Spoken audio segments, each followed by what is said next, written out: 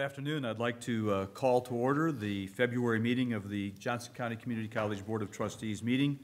Would you please stand and join me for the pledge and then remain standing following the pledge for a moment. I pledge allegiance to the flag of the United States of America and to the republic for which it stands, one nation, under God, indivisible, with liberty and justice for all. We're all aware of the travesty that happened in Douglas High School in Parkland, Florida. 17 students went to school yesterday and 17 families didn't have them come home, is the latest number that I have heard. So I would appreciate it if we'd have a moment of silence for the families and victims of Douglas High School.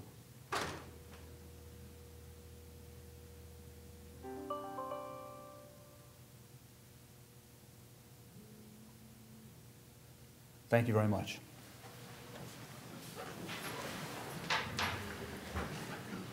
Next item is the roll call and recognition of visitors. Ms. Schliest.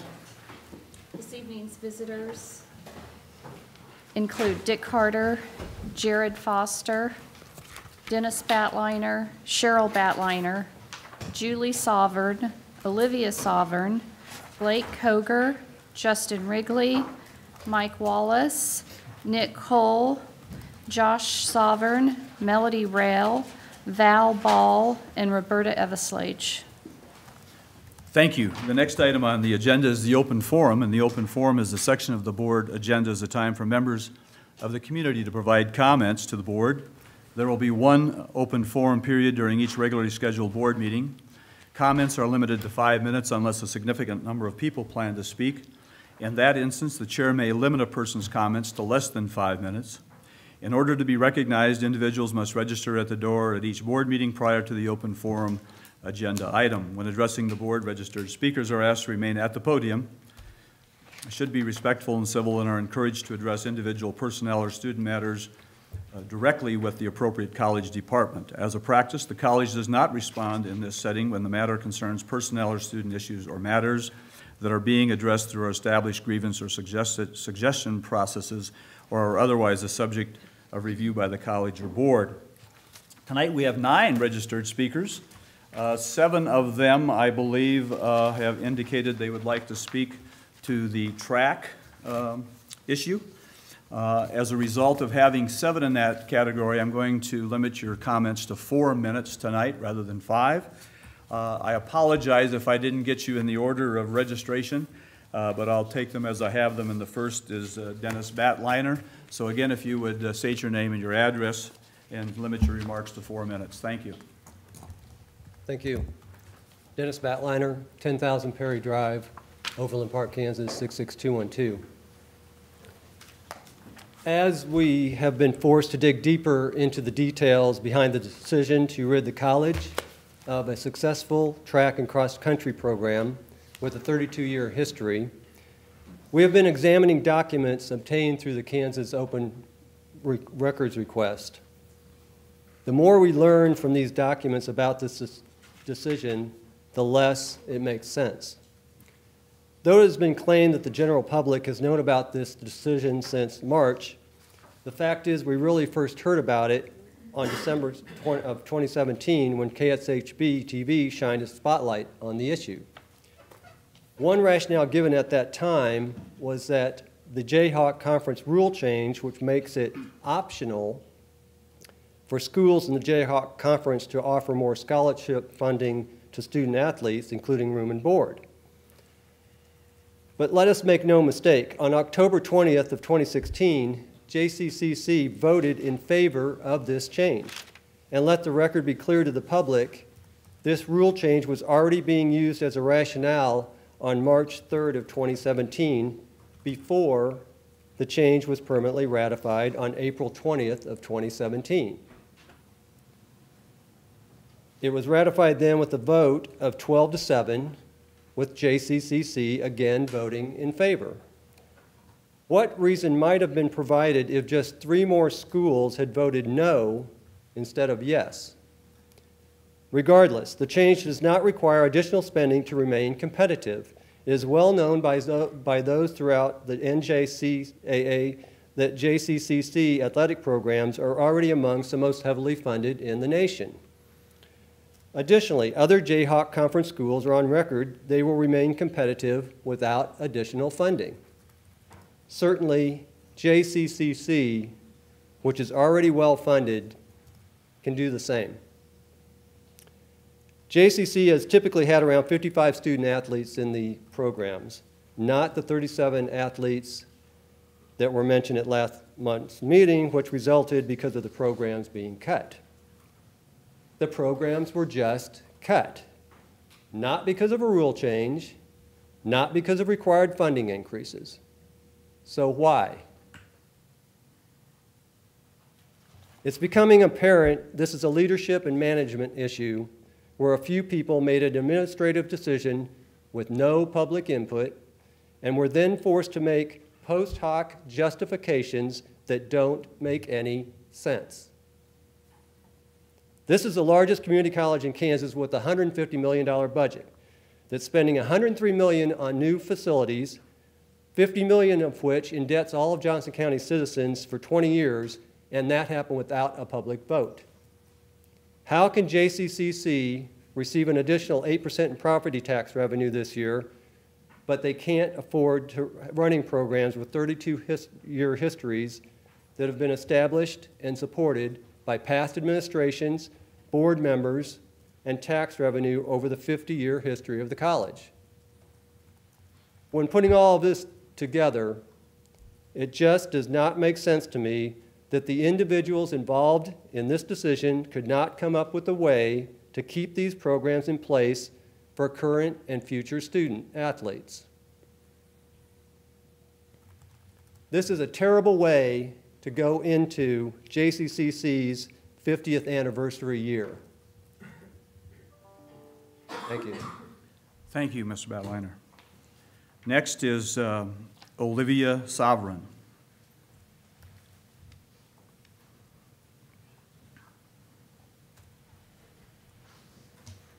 Olivia Sovereign, 8143 Acuff Lane, Lenexa, Kansas, 66215.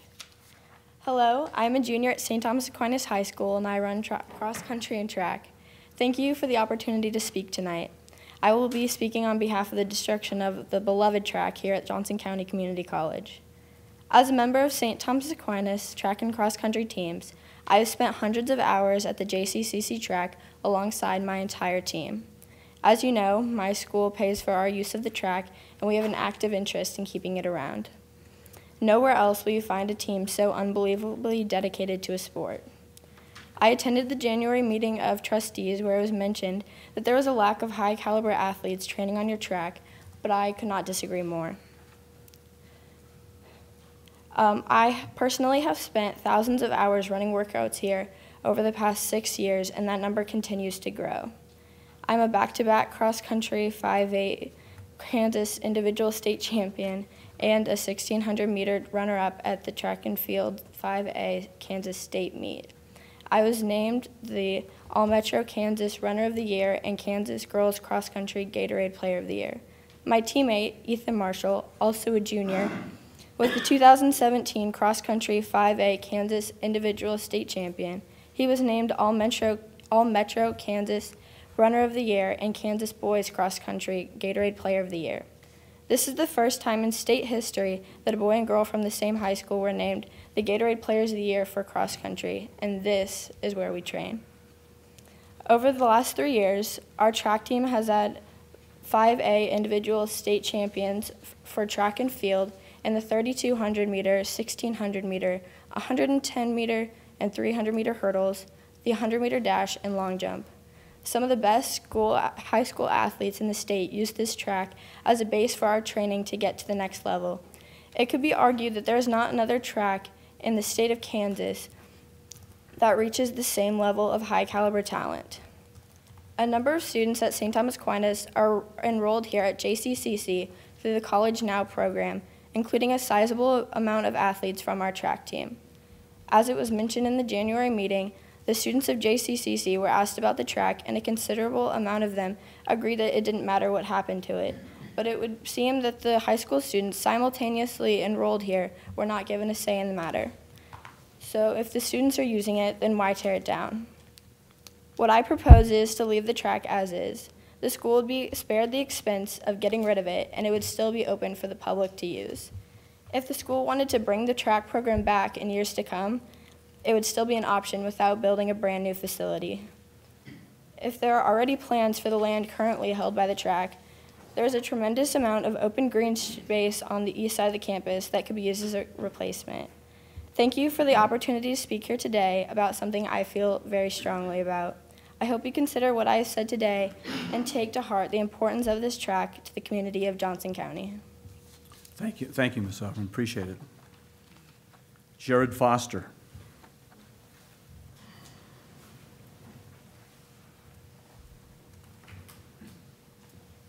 My name is Jared Foster, 914 South Westover Road, Belton, Missouri. I'm the head track and field coach at Ray-Pac High School. So my history, I ran track here. Out of high school, I was a kid that I got good grades, but I'm dyslexic and I had to work for everything I had. I was offered more football scholarships, and I came to the school and took a tour and was not offered money, but I saw what you guys had to offer me academically, and I had a lot of assistance in the Learning Center, people reading tests to me. Now I'm a teacher, a coach, finished my specialist at Arkansas State, and plan on pursuing my doctorate. So it hits a little hard that I went from maybe not going to college to where I am today. I've currently sent close to a dozen athletes to school here. Many of those are athletes and kids that I've taught that had the same background that I had, and I saw the opportunities they had here. They've ranged from state champions to kids that didn't even make it to state but came here and became All-Americans here. I now coach with many of those that are around in the Kansas City area. One of the other coaches I coach with is a graduate here. He had to do something for his doctorate tonight, and he shared the same story and said, if it wasn't for the opportunities I had here and getting the invite there, I wasn't going to college. No one else called me. I just can't say enough about who I am today and where I came from this. When I went on to a four-year university from here, and I realized how much I was missing because of the opportunities this school has compared to other schools out there. This is the second time I spoke on a forum. The last time I spoke on a forum, Johnson County asked me to speak to a group of teachers that were working with kids with disabilities to try to give them advice, to tell them what options are out there for kids that may have struggled, the same way to let them know that there's options and college can be for you. And so speaking on that panel, I expected it as much as you guys were, but there was 100 teachers there. So I was a little nervous, but then after that, I ended up talking to teachers, and then that's some of what drew me into education. But through talking to that, I've now spoken to close to 100 different high schools and went and talked to those kids and let them know there's options out there. You can get help. You just got to be willing to ask and look for it. And this is a place that if I didn't come here to tour and look at the track, I would not have seen or discovered everything you guys had to offer. And I thank you for that, but I just ask that you reconsider this because you do touch a lot of lives. Thank you, Mr. Foster. Appreciate it. Blake Koger.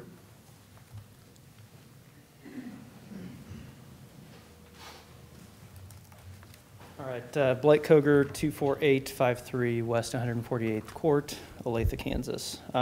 Blake Koger, appreciate the opportunity to come up here and speak with you all again about this issue.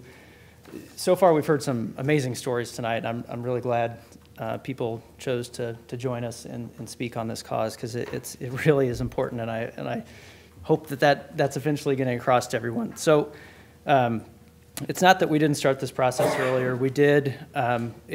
We've been talking for over a month now with you all. Brian reached out, at the beginning of last spring, and we kind of didn't get a lot of response. We were kind of shut down. So I think what we really needed was some momentum. I think we needed to show the support. We needed to show those around us that support this 32-year-old program. It's important to a lot of us. You know, we've had over 1,000 people indicate that they're going to join us on the Walk the Track event on March 10th, and we'll be getting many more over the next couple of weeks. So one of the things I think we need to make sure that we're clear on is that we support the efforts of the college to adjust programs, to review and adjust programs, facilities, staffing, and much more. That's not in dispute. That's obviously part of your purview, especially when you have a couple of things. One, detailed and extensive evaluations of those programs with the data to back it up. And two, a focus on the larger community impact that those programs have as it relates to challenges of today and tomorrow. So with that, I wish that every dollar you spent here at the college was 100% traceable and tied directly back to some return on investment. Realize ROIs can be hard to track. There's a lot of intangibles. You can't analyze everything immediately up front and then see the later return on that investment. I get it, totally understand. I am curious, as an interested party in this track effort, as well as a Johnson County taxpayer, how we're evaluating the $103 million master facilities plan.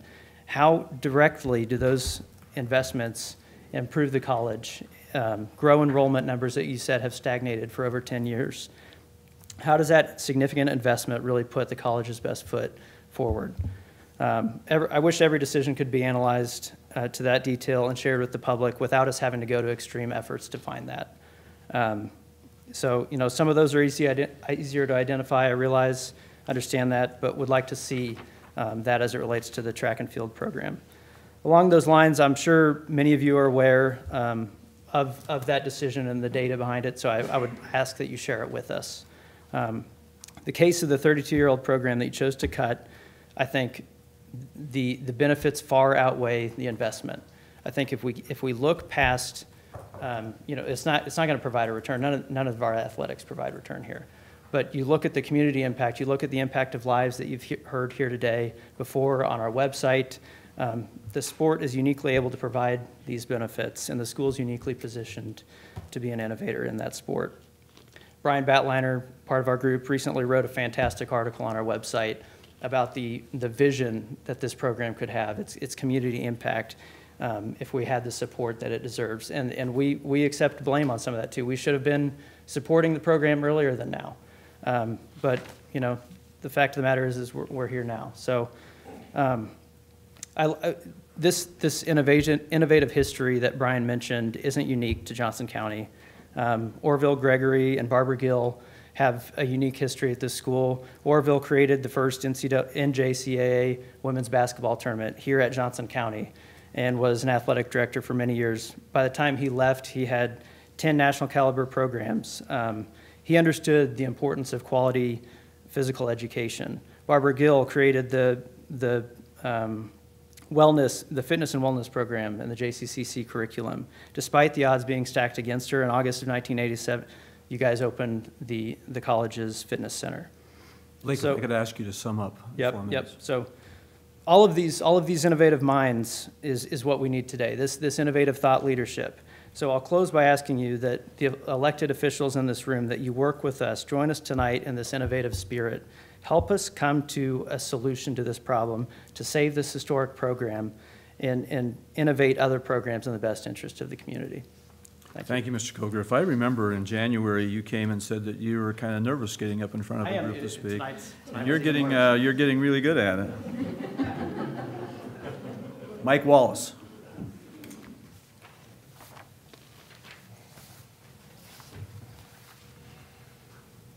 Hi, my name is Mike Wallace. I live at 10318 Long Street, Overland Park, 66215. I am the head track and field coach at Olathe East High School.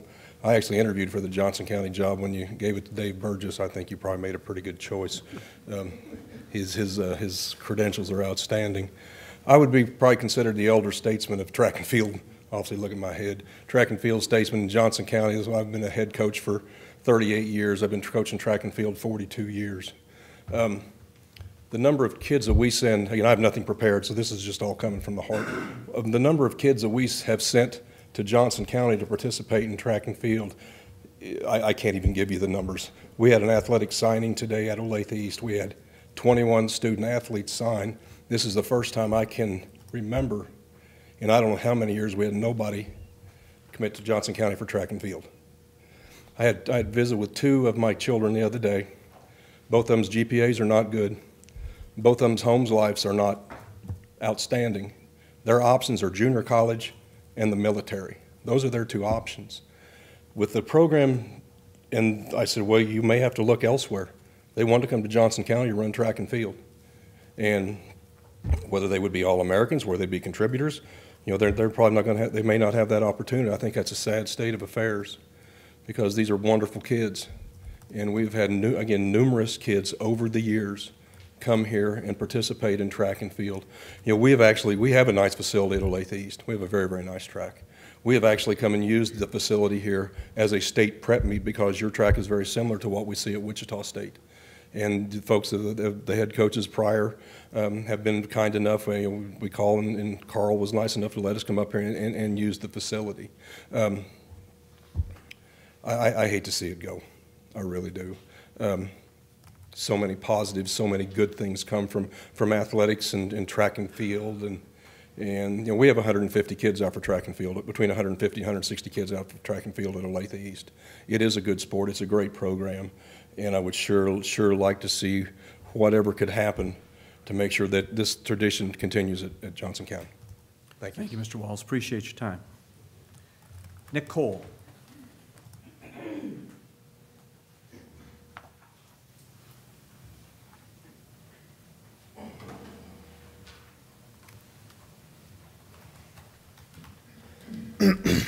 Nick Cole, 12232 Connell Drive, Overland Park.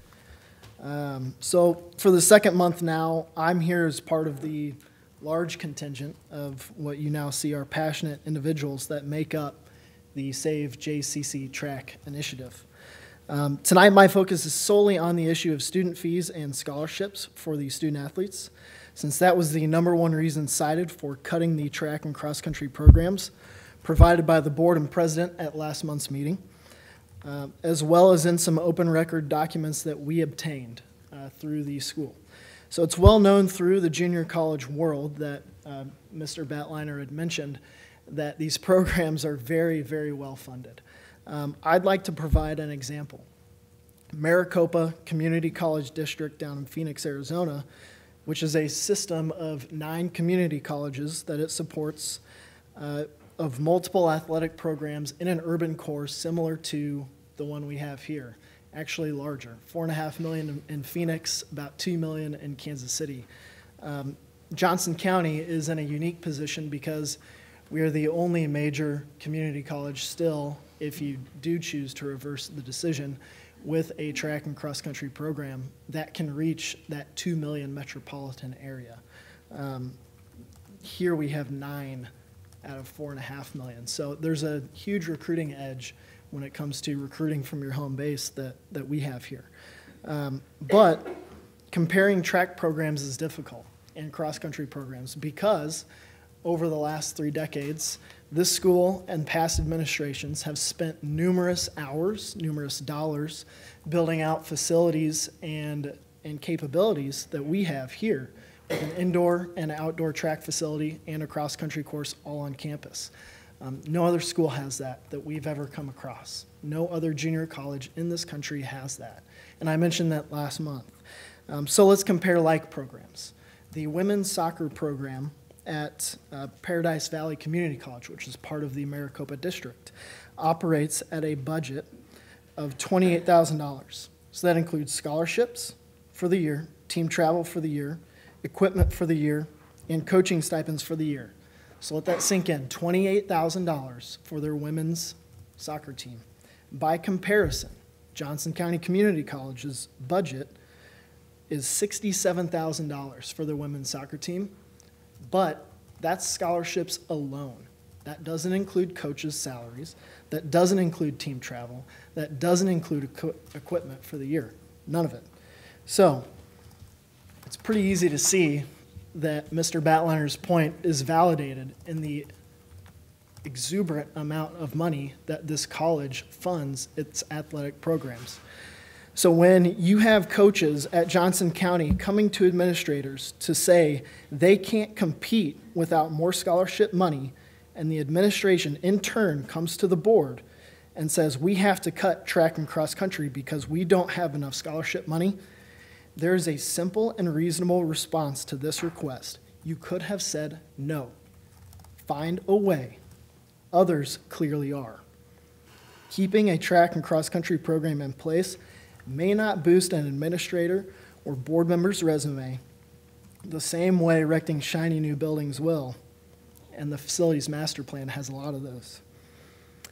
But at what point did we decide it's okay to do what is wrong for the community and taking away opportunities from the people you are here to serve simply for the career benefit of a very small group of individuals? We will continue to fight this decision with the backing of enough people to make change over time until community opportunity is restored and those who are trying to remove these opportunities are no longer in a position to do so. Thank you. Thank you, Mr. Cole. And Justin Wrigley. Justin Wrigley, 9227 Lichtenauer Drive, Lenexa, Kansas, 66219. And I just want to speak to the idea of how much I think it's being underestimated, the impact that a track facility can have on the community here in Johnson County. Other than your own track and field coaches at Johnson County Community College, I can assure you that I have spent more time than anybody else on that track. I'm the head track and field coach and cross-country coach at St. Thomas Aquinas and have been so for 12 years. And I've spent a lot of time there training kids like Olivia and others. And in that time, it's not just about the relationship between St. Thomas Aquinas and Johnson County Community College and renting that facility for our team to practice. It's what I've seen during that time. Obviously, it's had a great impact on our athletes. That part's easy to figure out.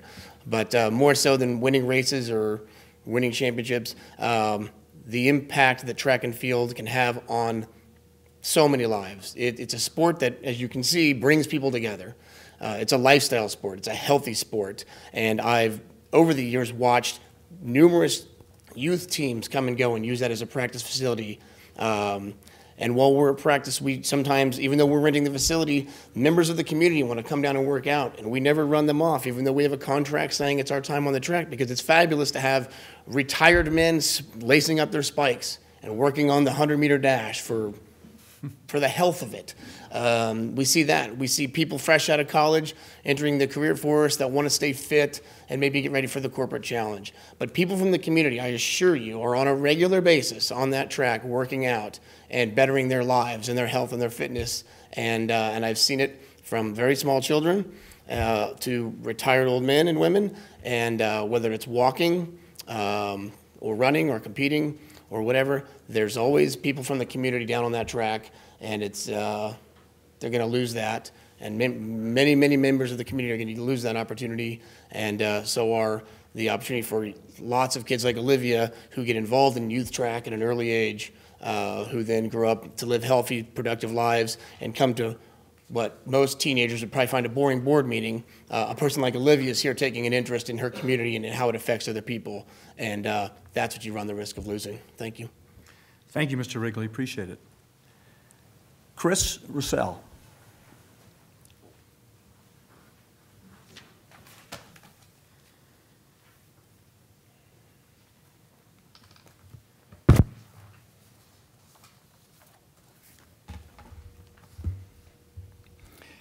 Good evening, Mr. Chairman, members of the board, members of the faculty and administration, community, teachers, other students. I'm a student here. In school, I was a track runner. When I ran cross country at the Air Force Academy, my weight was 137 pounds. Now I'm a public health nutritionist, a public health planner. I know what people die of the U.S., in the U.S., and what we spend on health in the medicine in the U.S., I should say, not on health, on medicine in the U.S. We spend about $11,000 per capita per year on medicine. The remedy to spending so much money is investing in health. running, it's hard to be overweight. And obesity is a major cause of diabetes, heart disease, other atherosclerosis, other dysfunctions. Besides it's being good for athletes, besides it's being good for programs, it's good for the community. It's a way of life, and I can't imagine, given what our situation in the world is, we're spending more on medicine than any country in the world. Given what our situation is, we need lifestyle change, and you remove facilities and lifestyle change goes away. One other concern related to that is we've got a great gym and great recreation facilities here. As a student, I can't use them unless I take a course. So when I went to KU this morning, I went to the rec center and I spent 30 minutes before classes getting my body and mind in shape, but at JCCC, I have to take a special course in order to be able to use the gym. But exercise before class, exercise aerobics with class increases intellectual performance, increases test scores. To have a great academic program, we also need to invest in great educational facilities. With the gym, a minor concern is I can go to almost any public gym in the country for free as a Medicare Plan C participant, but I can't use the facility here. I think it would be possible, and I know it's been tried, but I think it would be possible to enroll us in Medicare Plan C, so at least the senior citizens who are students could use the facilities, and you'd get automatic reimbursement from the federal government. Another concern is internships. My daughter graduated #1 student in chemical engineering from Georgia Tech, but she had not done an internship.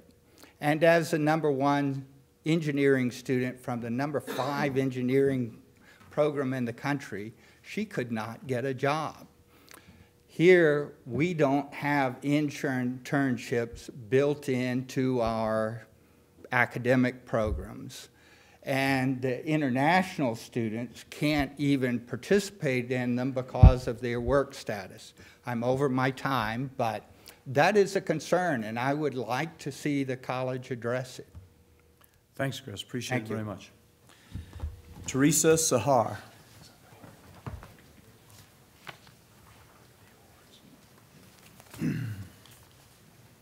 Hi, my name is Teresa Sahar. I'm at 13215 South Lakeshore Drive in Olathe, Kansas. And I'm here to talk about school safety. I have a student who goes here and he takes a number of different classes, including political science and sociology classes. And we feel that the current safety situation is not conducive to free speech at the college. I would like to see Johnson County Community College be a beacon of safety in the educational system of the United States. I would like to see this college lead the way in school safety and student safety. So I know that we need to make some changes. I feel like every day when I send my son here, he is possibly in danger, especially if he expresses his political views in class. And so I would like to see some improvements in school safety, and I think this is a very valid concern considering the happenings yesterday. We don't want to be in the news as a junior college where something horrific has happened, and I would like to see my son come home from school, which he loves this school. He's having a wonderful time here, but I want him to come home safe every single day, exactly as you want your children to come home. So I would like to see some safety improvements, such as being able to be issued a bulletproof vest, possibly to be purchased in the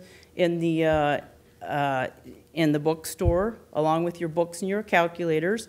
We've already purchased a number of bulletproof backpack inserts in order to make my son feel safer coming here. So I would like to see some additional safety procedures put in place for all of our students. Thank you, Teresa. Appreciate your time. I guess a comment. I really appreciate all of you being here. We had 7 people speak on the track issue. We've had a number of you speak on the track issue in January. As we've indicated, this is really not a forum to engage in debate and interact. And I would again ask you to, we'll take this information as trustees and work with related staff, but ask you to visit with the staff regarding that. Chris, my only comment about the usage, I belong to an early morning Bible study, and there are about a half a dozen, maybe 4 people that have come up to me and said, thank you for allowing us to be at the college and work out early in the morning. So I'm assuming that's a communication issue when you say you're not allowed to be in there to work out. So I, again, would ask you to meet with staff, and Teresa the same. I appreciate your remarks. We're all concerned about safety these days. Concerned about where it'll be tomorrow, but I believe that our training program, the ALICE program that was referred to at the beginning of this meeting, and all the training that our staff has gone through is one of the best in the country. But again, I would encourage you to meet with our staff regarding that issue. With that, I'm going to close the open forum and move to awards and recognitions. I'd like to refer this portion of the meeting to Dr. Weber. Yeah, we have 2 awards and recognitions tonight. We have 2 recipients tonight. Yeah, come on. 2 recipients, interestingly enough, they're both in our career services area, so we're going to kind of bang them together. And I'll give a quick background here. So Carol, Linda, if you 2 want to come on up. Our career service has undergone a little bit of a facelift in the last couple of years, and I think the awards that we're going to recognize tonight will be able to demonstrate a little bit of that. Our first recipient is Carol Gard, and Carol has been recognized by the Kansas Association of Colleges and Employers. She's the treasurer for the association, and she has been recognized as the member of the year. The job that she does with them is she ensures all the bills are paid. She's our treasurer, so all registrations processed. But she's being recognized by the Kansas Association of Colleges and Employers for their member of the year. So Carol, thanks for your service to CASE.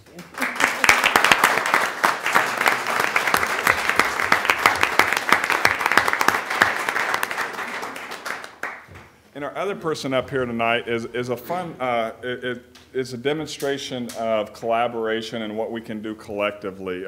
Linda Dubar is up here and been with the college for a couple of years, but in your role about a year or so, right? Yes. Okay, and so what Linda is up here is she's been recognized on behalf of joint effort by Kansas Board of Regents. They have what they call the Employer Engagement Initiative, and we are recognized as a champion supporter level through our local 3 local employers in an internship program that we have with them: Computer Impressions, LDK Lawn Service, as well as Integrity Roofing. We've had students go through there. Some of them have been hired by those internship sites. And just as a good example, Linda is receiving or accepting the award this evening, but we have a number of folks, particularly some faculty in the programs, that I think each of these students were recognized with web development. And so we appreciate the faculty in web development who have worked with Linda to make sure that our students do get some placements and some careers. So congratulations, Linda. Thank you very much.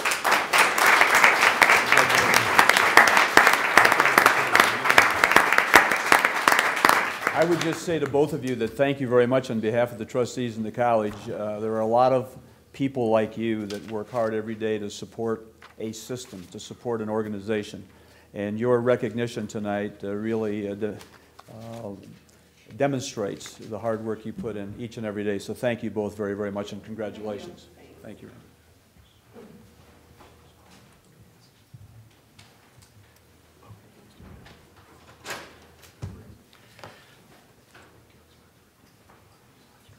Next item is the Student Senate report.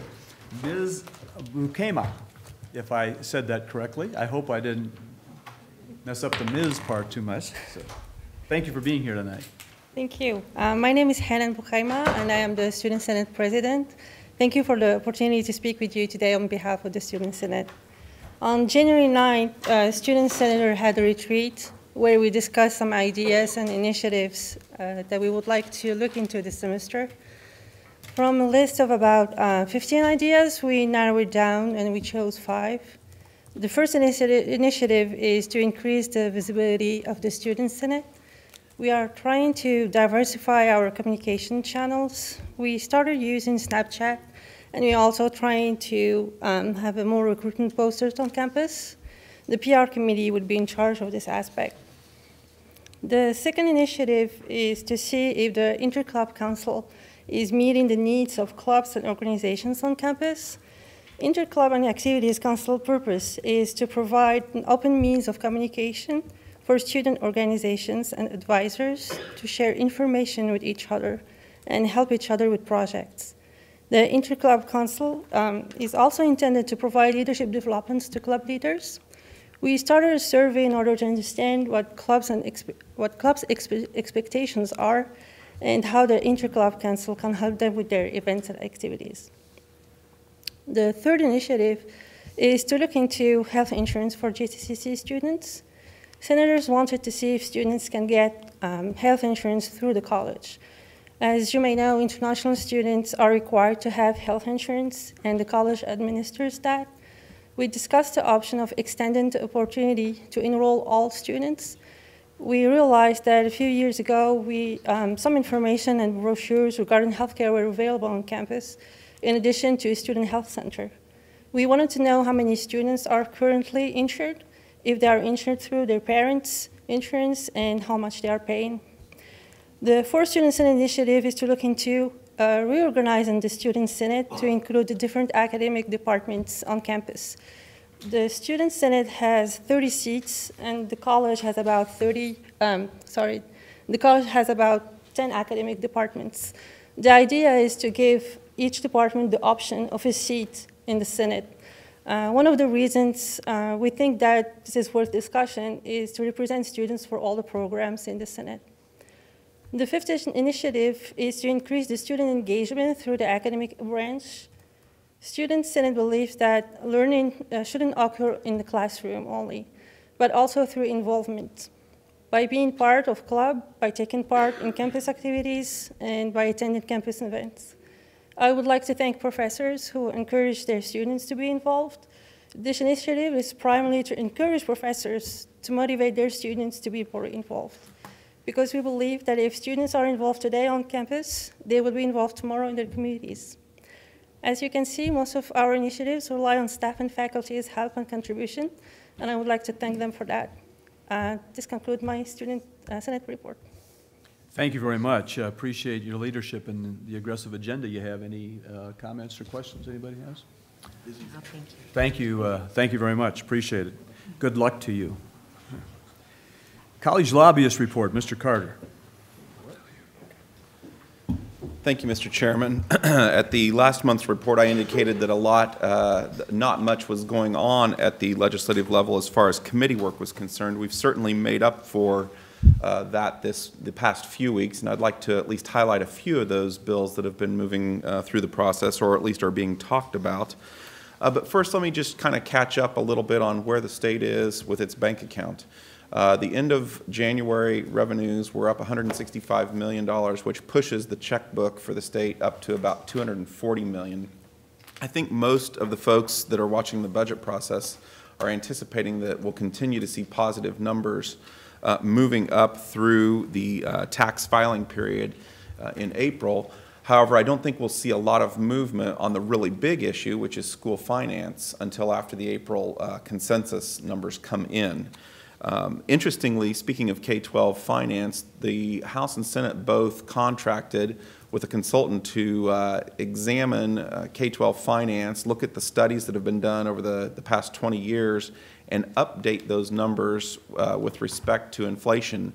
That consultant is going to give a midway report on the first week of March, kind of right after the turnaround period when the legislators come back after their brief break at the end of February. There's a lot of unknowns about what that study may say. I think initially some folks thought that maybe with the adjustment for inflation that things would look fairly good after the significant investment that was made by the legislature last year. I think that conversation could be turning a little bit, and some folks are worried that the number could be larger than what the large number that the governor suggested in his Governor Brownback suggested in his first State of the State speech of around $600 million.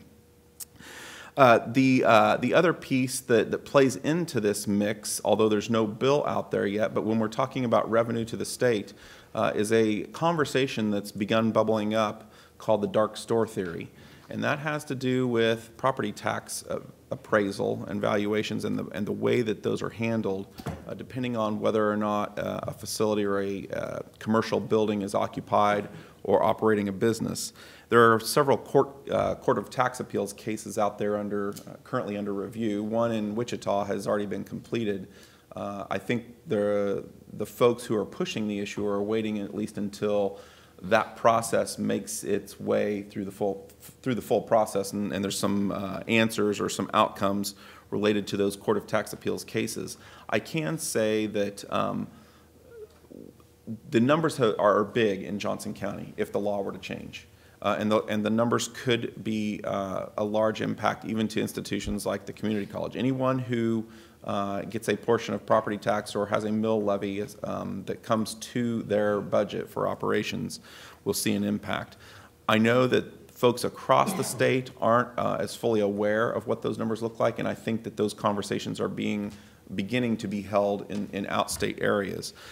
I think the other piece that people are not taking into consideration are the 20 mills and the impact that would have at the state level and what that does in addition to the school finance conversation that's being held. So I bring that up not because there's a bill or there's legislation pending, but because it's going to be a conversation that will be had in the not too distant future. I do know that the Senate tax chair, though this is not in the calendar yet, is planning on having an informational briefing on this issue. But only one side of the group is being allowed to present, and that is the folks that are currently challenging the current law. So we'll see what comes of that hearing or that brief information informational briefing. The other interesting piece in the way of revenue is another informational briefing. We've had a lot of those this spring or this winter. Comes from the Department of Revenue and the Kansas Society of CPAs, who have analyzed the federal tax code changes and what that means for the Kansas budget. And as we approach the next fiscal year, Kansas stands to see an increase of around $138 million in its budget, and that number could go up, assuming that Kansas does not make any changes that align itself with the federal tax code. That could be helpful given this overall conversation, but again, there's a series of unknowns when it comes to that. It's not news around here. We've got a new governor, and as of Wednesday, we have a new lieutenant governor sworn in. Both have been making their way around the state and will continue to do so for a period of time, whether you call them familiarization tours or just meet and greets. That is happening. Governor Collier gave his State of the State speech last Wednesday. We're still waiting to see any significant change that from the current from the previous administration. And Lieutenant Governor Mann comes to us from Salina, or at least most recently Salina. You may remember his name because he ran for Congress in 2010 in a 6-way primary in the big 1st district. So that experience should certainly help him when it comes to running in a multi-candidate primary for the governor's race.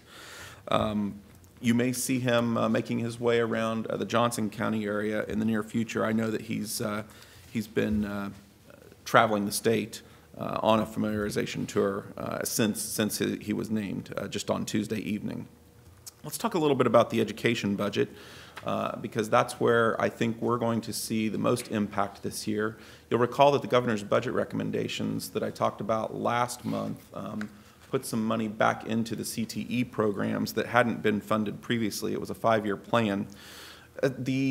The House Appropriations Committee has generally moved forward with the governor's budget recommendations, but there's a little bit of a difference there, and there's no impact or no negative impact to community colleges with the governor's budget recommendations. I think they tweaked a few things as it relates to state universities. But the Appropriations Chair asked the Board of Regents for some options as it relates to restoration. You'll recall that the Board of Regents' #1 priority is restoring the 4% budget cuts that were made in calendar year 2016, but budget year 2017. Clearly, with all that's going on, that's going to be a real challenge. I have attached I guess you could call it a spreadsheet, but it's a document that would go in a landscape format in the report that shows what some of those fractional percentages might look like for a restoration. And I think that when that committee starts talking about the supplemental bill in full, that they will be looking at what options exist. The Senate has not had that conversation yet, but that does prove to be promising that House leadership is supporting that move. That just came out late this afternoon, and so that's brand new information. The few bills that are out there.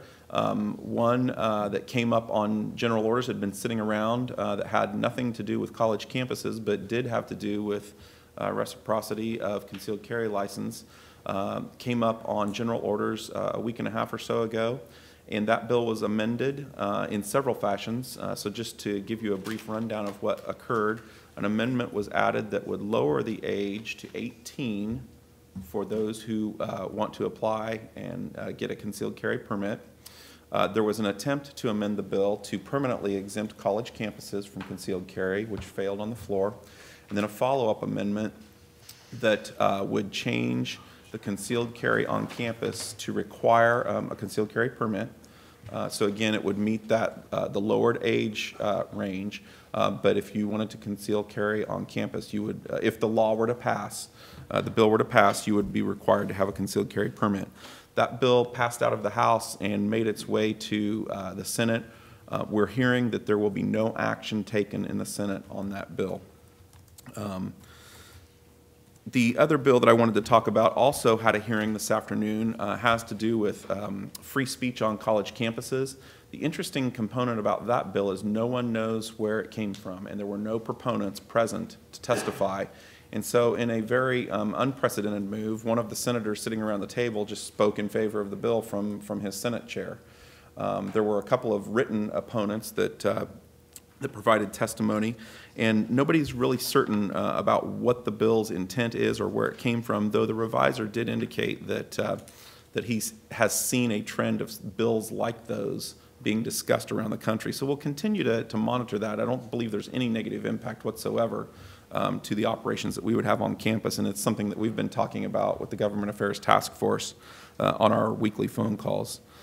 Another interesting politically charged bill that is having a hearing, well, I'm assuming that it's completed by now, but it was moved up to today at 3:30 p.m., deals with a change in the way the Undocumented Immigrant Student Tuition Act works. That bill was passed around 2004, 2006, and permits students that meet certain criteria, having attended the Kansas high school for 3 years, graduating, to attend a community college or college at an in-state rate.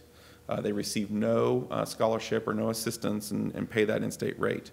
This bill that came out of nowhere last week would charge those students the out-of-state rate and use the offset amount for the in-state rate to fund a Kansas Foster Care, Foster Child Educational Act fund that was passed a couple of years ago. It was an unfunded mandate that the higher education institutions simply absorb in their operations.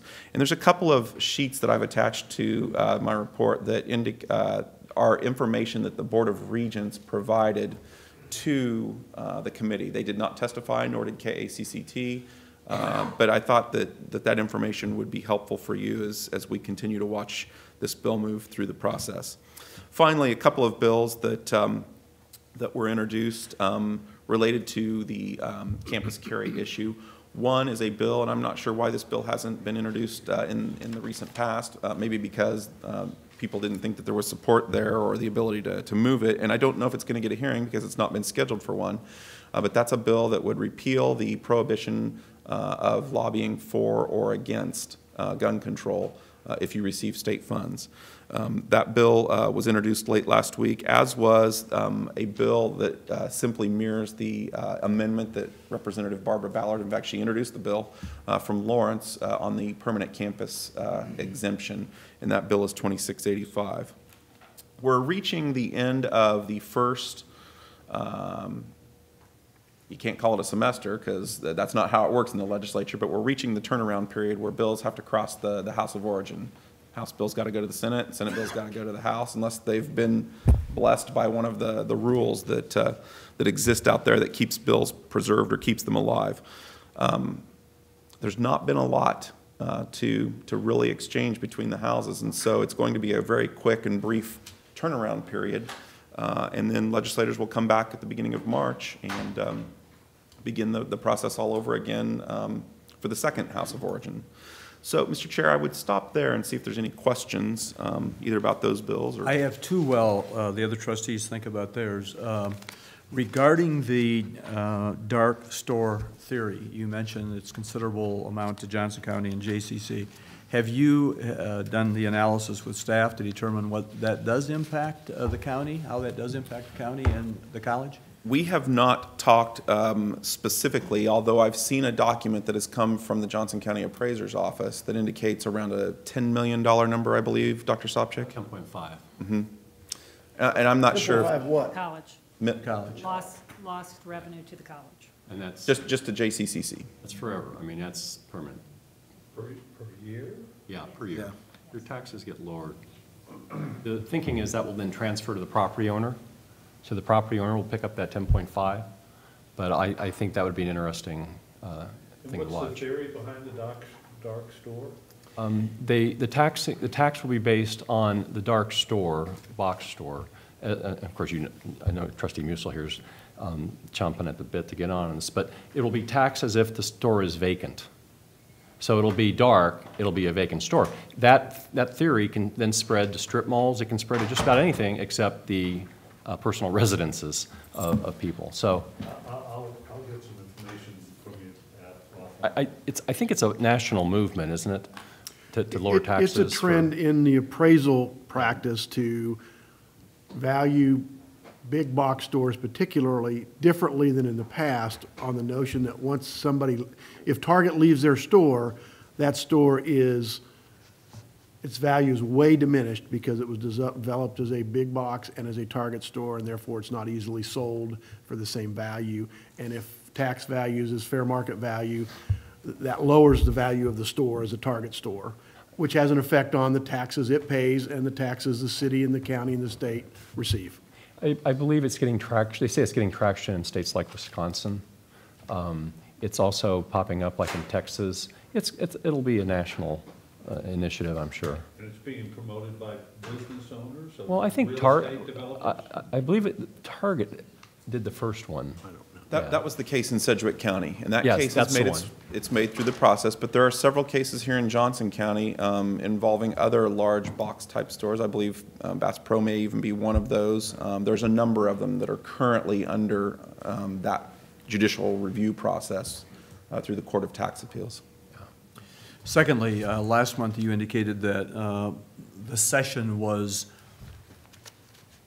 impacted by the K through 12 funding, and that not much would happen until that was resolved. So when this study comes in the first part of March, depending upon, of course, what that study indicates, how rapid do you anticipate the Senate or the House proceeding with whatever those results may be?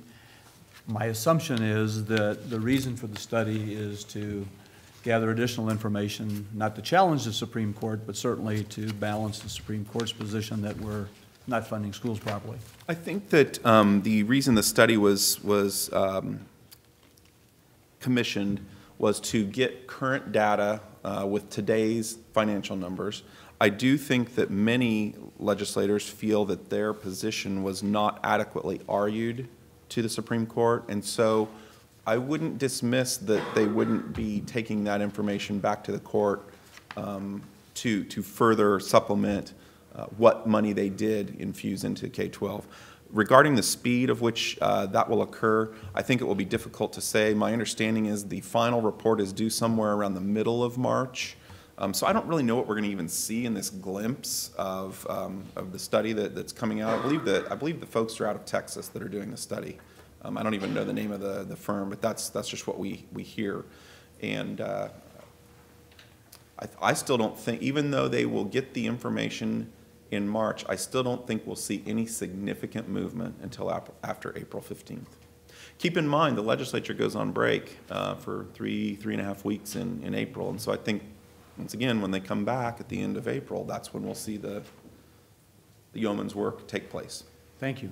Any comments, questions? I have one, though. Yeah, could you please elaborate on how a bill can actually get registered or whatever, and nobody knows who brought it? I mean, is it kind of like the papers are put in a bag and put in front of the revisor's office in the morning before anybody gets there, and how does that work? Somebody has to know who submitted that. There's there's a number of ways a bill can become a bill. And we could get out the Schoolhouse Rock cartoon if we wanted to some meeting. Transparency has been a buzzword since Governor Collier's taken over, and even the House has initiated some steps to look at how a bill is introduced and whose name is on it. Anyone can request a bill introduction based on certain dates. There's deadlines. So you can go to the microphone in a committee and request that a bill be introduced. A committee can request that a bill be introduced, and so it will have the committee's name on the bill. In the past, we've had to research the minutes pretty thoroughly to find out if we really truly wanted to find out who requested the bill. That's why we go to committee, even though there's not anything on the agenda that maybe we're following, just so we can see what that process looks like. I do think that we'll see some changes with that, but even so, that doesn't change the process. It's all about the rules. The House has rules, the Senate has rules, and then there are joint rules. And when it comes to moving a piece of legislation through, we still have the gut and go process, and someone's name may be on a bill, and that bill becomes something else, and it has nothing to do with the person that introduced the bill. So it's kind of one of those dicey answers that there's not a specific route to trace back who introduced the bill. We're getting better at that. I say we're. I think the legislative process is getting better at identifying that. Jerry? Yes, Greg. I just make a comment on the bill that I suspect will go nowhere, but that would undo the legislature's work of a few years ago, which said you can't spend a dime of, quote, public money to lobby on anything for or against anything related to policy on guns. And I think it's important for all of us here that same muzzle could be imposed on anybody from a K-12 school district going up and talking about school funding, or anybody from a city going up and talking about potholes.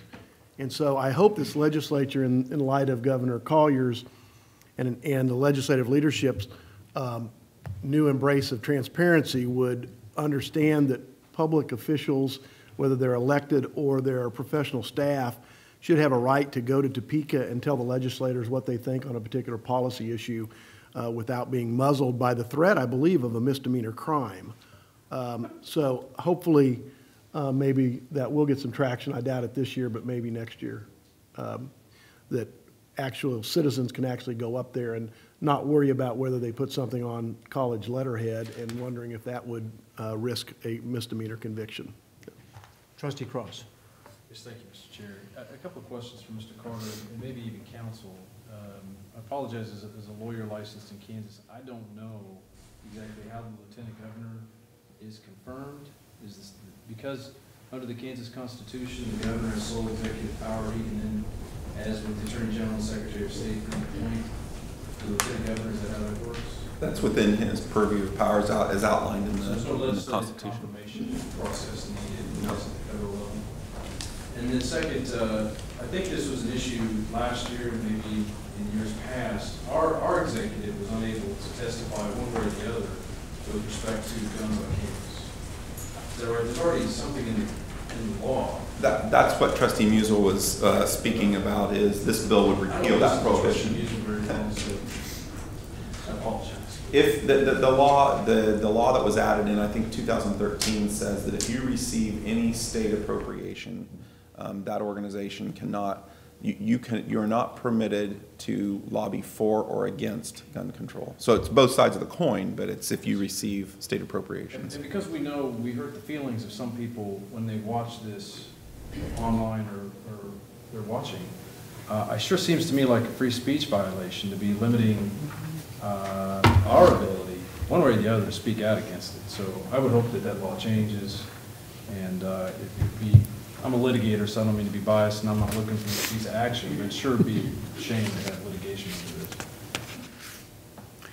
And I would say, just to respond, Trustee Cross, and to Teresa Sahar's testimony tonight, before that bill, the chairman of our board at that time did testify in Topeka against guns on campus, so the college has officially taken a position against concealed carry. We have unanimously done. Yes, we have.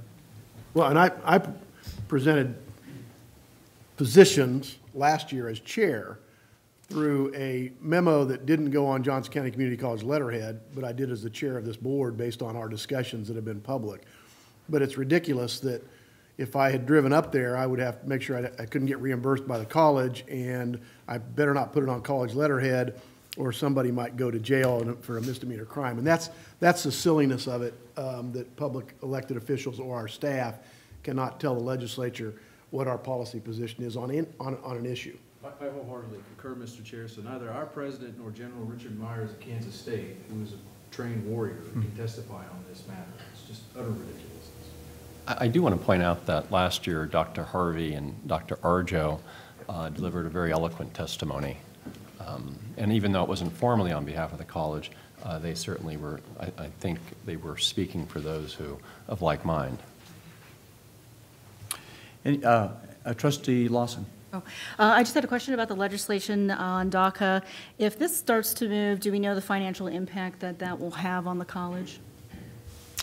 I assume we can take a look at the numbers that are listed in the information that the Board of Regents provided to the committee, and probably could get a sense on what that is. I don't know that we know. The regent number, I believe, is like 198, almost 200. We have 192 of the 670 enrolled and across the state. I think from an enrollment projection, we'd anticipate decreased enrollment. By far, there are way more. There's 495 in community colleges, only 142 in universities, and that's because of the tuition differential. If we were to increase tuition to the out-of-state rate, I think it would make it prohibitive for a lot of students. So I don't know. I would be surprised to see us increase revenue. I'd probably just see us decrease enrollment. Just for the public, can you give us a range of the in-state versus the out-of-state tuition? 94 for Johnson County residents for tuition and fees, and 215 for out-of-state. It's quite a jump. Thank you. Thank you. Mr. Carter, thanks. Good luck. I think we have our work cut out for us as always, so thank you very much. Next item, our committee reports and recommendation. The first is the audit report. I'll report that the audit committee did meet on Thursday, February 8th, here in this building at 8 o'clock. We have one item to bring to you, one recommendation for action, and that is the RFP for external audit services. I would remind new trustees that we have an internal audit team that meets regularly, and this is for our external audit needs. You'll see that 8 firms were notified, 6 firms responded. The review committee again went through an extensive analysis of the finalists. You can see that the low bid is being recommended for our approval. And so it is the recommendation of the Audit Committee that the Board of Trustees accept the recommendation of the college administration to approve the establishment of a contract for annual financial audit services for the college's fiscal year ending June 30, 2018 with Reuben Brown LLP in the amount of $76,350. I'll second. And I'll make that motion. Thank you. Second. Any discussion? All in favor signify by saying aye. Aye. Opposed? Motion carries. We also had quarterly projects update. Ms. Vogler and Ms. Boyd presented information on our in-process and planned audits. These include an audit of procurement contracting services, which is currently underway, and an upcoming cloud computing audit, which is to be outsourced. And that can only be done on cloudy days, so we have to be sensitive to the weather. That's what I know about the clouds. We had quite a discussion on the audit matrix. We have a number of items that we audit each period, and it's really quite interesting. Those audits are listed from slight to severe in terms of how we approach them. There are people assigned to them with a timeline, and it's really quite detailed of how our internal audit committee works on those areas. The ethics report line was updated. We had, through January 31st, from October 24th, last quarter, to January 31st, 7 reports were received via the ethics line. 3 reports were received anonymously, and as of January 30th, 5 have been reviewed and appropriately addressed, and 2 are in current progress. So again, I really feel confident that that process works well, and we deal with those issues in a timely manner. We also had an update on the Cops Watch case data, and I guess we had an executive session just dealing with post-audit results, all very, very well done. I will defer to Trustee Ingram, who sits on that board as well, but again, I really feel confident that with our team led by Janelle Vogler that and our external auditors, that the college is in really, really great operating condition. So, Trustee Ingram, any comments? I would agree. That was the first meeting that I had attended as a member of that committee, so it was all fairly new, but feel very confident with our leadership. So, any questions about the audit? Our next audit quarterly meeting will be in May, and again held at 8 a.m. Our next item is collegial steering. Collegial steering did meet on February 6th, and we have representation from the Faculty Association, the Faculty Senate, Educational Affairs Administration. We had 2 agenda items. We reviewed the purpose of the committee, just to make sure that the new players, we changed trustees on that committee in January with the election, that we all understood why we were there. And then we went into quite a robust discussion on academic freedom, which trustees Musil and I guess Sharp was on that committee. That happened to be on agendas in the first semester of the year. Probably has been on the agenda for several semesters of every year. But we really had a terrific discussion, I thought, and Dr. McLeod has put together a 1-page statement on academic freedom, which is really foundationally built from the AAUP, the American Association of University Professors. There's a distinction there between academic freedom and freedom of speech. And I, in fact, being as anal as I am about meetings, had to cut off the discussion, got chastised by the president to say this is the best discussion we've had on academic freedom, and but nothing to do with the leadership of the chair. we cut it off, but that will continue to be pursued and discussed, I think, by the team, the association, the Senate, Ed Affairs, and the administration. But thank you, Dr. McLeod, for getting us to that point. It was really kind of interesting. So with that, our next meeting is March 6th, and so we look forward to our next time with collegial steering. Next item is Human Resources. Trustee Cross. Yes, thank you, Mr. Chair. The Human Resources Committee met at 9:30 a.m. on Monday, February 5th in the Robert Lytle Conference Room. And Trustee Lawson was present, Becky Sentlever, and Chris Gray, and others were there, including FA President Dennis Arjo and Dr. Joe Sapcho. The medical plan presentation review was made by Mr. Jerry Zimmerman, who introduced Matt Wheeler, and Michelle Oldie of Holmes Murphy, who presented a high-level renewal summary of JCCC medical and dental vision plans. Ms. Sitliver gave an overview of the upcoming negotiations. The mandatory contract negotiation training was completed last week. The contract negotiations have been set for February 20th, 22nd, 23rd, March 21st, 22nd, 23rd of 2018. Ms. Sitliver also gave an update on the faculty salary study being conducted by an outside compensation consultant, and we hope to have that final report in the next few weeks. Ms. Colleen Chandler, Human Resources, reviewed the results of exit interviews for the fourth quarter of 2017. HR began conducting stay interviews in January 2017, which includes interviewing employees at approximately the 6-month service date. The results for full and part-time employees for the second quarter calendar hires of 2017 were reviewed. And Ms. Chandler also reviewed recommended changes to the policies and hiring and onboarding section in the college's policy library. The HR committee has reviewed the recommendation to the changes to the policies in the hiring and onboarding section of the college's policy library, which have been reviewed as part of the broader assessment of the college's personnel policies and procedures.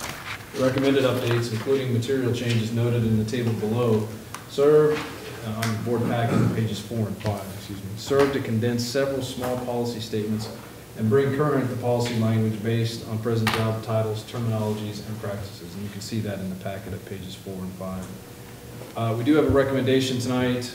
It is the recommendation of the HR committee that the Board of Trustees accept the recommendation of the college administration to approve the modification to the following policies: certification and licensing, criminal background check, new hire paperwork, posting for vacancy, and also approve deletion of the following policies: application for employment, appointment to position, employment interviews, medical examination, oath of employment, polygraph test, recruitment, screening of applications, and work authorization, as is shown in the board packet. And before I make the motion, I'd like to ask Ms. Sitliver to talk about, I think Trustee Lawson has some questions on the criminal background check and the exact language that we're using. I know I've had discussions with Ms. Wilson about it. I feel comfortable that we're going to be making this review on a case-by-case basis, as is the recommendation of Ms. Wilson and staff. Could you talk a little bit about that, or I can let Trustee Lawson ask her own question? Let's, before we do that, let's get a motion in a second so we get it on the table. And then we'll have done what. Well, then we can do that after. I just think protocol, wouldn't it be proper to make the motion and get it on the table? Yeah. So if we make the motion in a second, then we'll go through what you're requesting. But to get it on the table to discuss, we should have a motion in a second. Are you making that motion? I'm not making a motion. I also move just to have the discussion. Trustee Musil moves. Is there a second? Second. Okay. Proceed. Thank you, Mr. Chair. Ms. Sitliver. Yes. Could you please address what I think you understand the concerns? Yes. The background checks, basically all of this is a background check. We have a third-party vendor that does those for us. And so once the background checks come back, all of them either come back as a pass, or if something does flag that comes out of our adjudication guidelines, it comes back as pending. And then we take a look at each of those, and we look at basically the offense that got flagged. We look at how that applies to the job that they're applying for. We look at the timeline as far as when it happened, how egregious it was, and like that. And so we look at those on a case-by-case basis, and then make a determination, and then all of those. Trustee Lawson. Yes, so yeah, I have some thoughts on this, and I appreciate Trustee Cross allowing this opportunity to speak on that. I really want to make sure that the Kansans that exit the prison system, that are low-risk, nonviolent people that have felonies on the records, that their debt is paid to society. But I think sometimes inadvertently, our society can continue to punish them in different ways. One of those ways is the ability to find a job. The return rate to prison in Kansas right now is 36%, and a job can make all the difference in someone's life. They become taxpayers, families are reunited, and out of the foster care system, they are also making a living, so they are not needing the requirement of government aid. In DC, Senator Roberts took notice when I brought up the importance of including ex-offenders in the Pell Grants awarding. He also mentioned that our president has an interest in the integration of ex-offenders back into our community. So I really want to make sure this policy is sensitive to this issue. I know that the policy sounds like it's case by case, but I feel it's important to have that specific wording because I believe it helps to clarify the policy.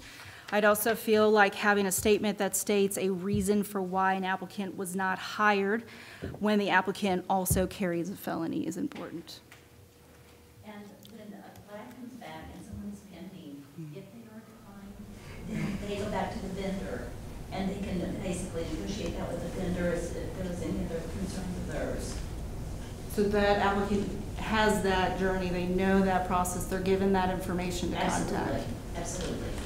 And they have access to the system so they can actually see the same receipt that we receive. Okay, and the specific wording of case by case?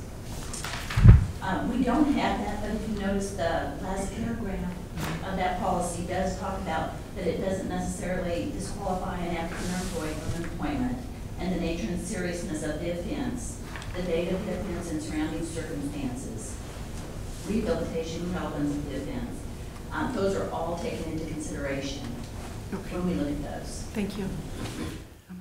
Were these issues vetted in committee?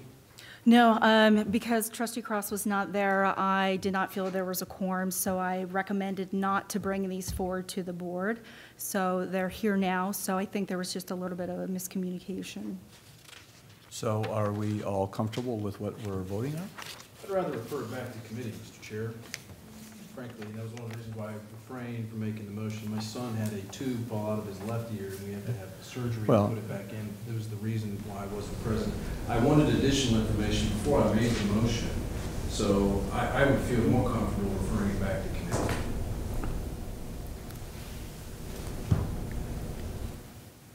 What would be proper protocol in terms, I guess we could defeat the motion, and then if the committee wants to take it back for further vetting. Just withdraw. Sense of urgency? Yeah, that was my question. Most of this is just the cleanup language and just getting it consistent with our. A 30-day delay wouldn't make a difference? You could. I withdraw my motion. Yeah. You could pull that policy from the motion and then take the rest of the policies through. Motion has been withdrawn, the second's been withdrawn, and the chair has requested to go back to committee. And staff is saying that's not a problem, so we'll take it back to committee. Trustee Cross, next item. Yes, Mr. Chair, that concludes my report. Thank you. Okay. Learning quality. Trustee Lawson. I appreciate the new minute format. Thank you so much, Dr. McLeod. I felt that that helped to show the public some of the process that we go through in that committee. And also adding the annual working agenda to the board packet. I think that's helpful when seeing the LQ and 4 and stuff. I think the public can be very more tuned into that. Per the discussions in our committee, the trustees have not had a chance to meet with the president to go over the specific time that we were discussing. And I believe we'll get together before the next March committee and have that discussion to explore any possibilities, if or not. This month we had our Learning Quality Committee meeting. We began discussing about how to improve our practice. I'd like to thank Trustee Musil and Snyder for working with me on developing what I hope is a fairly assertive agenda about looking into the future of our education at the college. Everything else is in the board packet. Any questions of Trustee Lawson? Very good. Management, Trustee Lindstrom. There's a recommendation. Oh, I'm sorry. You had a recommendation? Page 18. Yeah, you did. Thank you. Amendments to transfer credit? It is the recommendation of the Learning Quality Committee that the Board of Trustees accept the recommendation of the college administration to approve the proposed amendments to the transfer credit policy as shown in the board packet. Is there a second? Second. Second. Any discussion? All in favor signify by saying aye. Aye. Opposed? Motion carries. Thank you, Trustee Lawson. Management, Trustee Lindstrom. Thank you, Mr. Chairman. The Management Committee met at 8 a.m. on Wednesday, February 7th, 2018, right here in the boardroom. The information related to this meeting begins on page 23 and runs through 27 of the board packet. Trustees Musil, Snyder, and I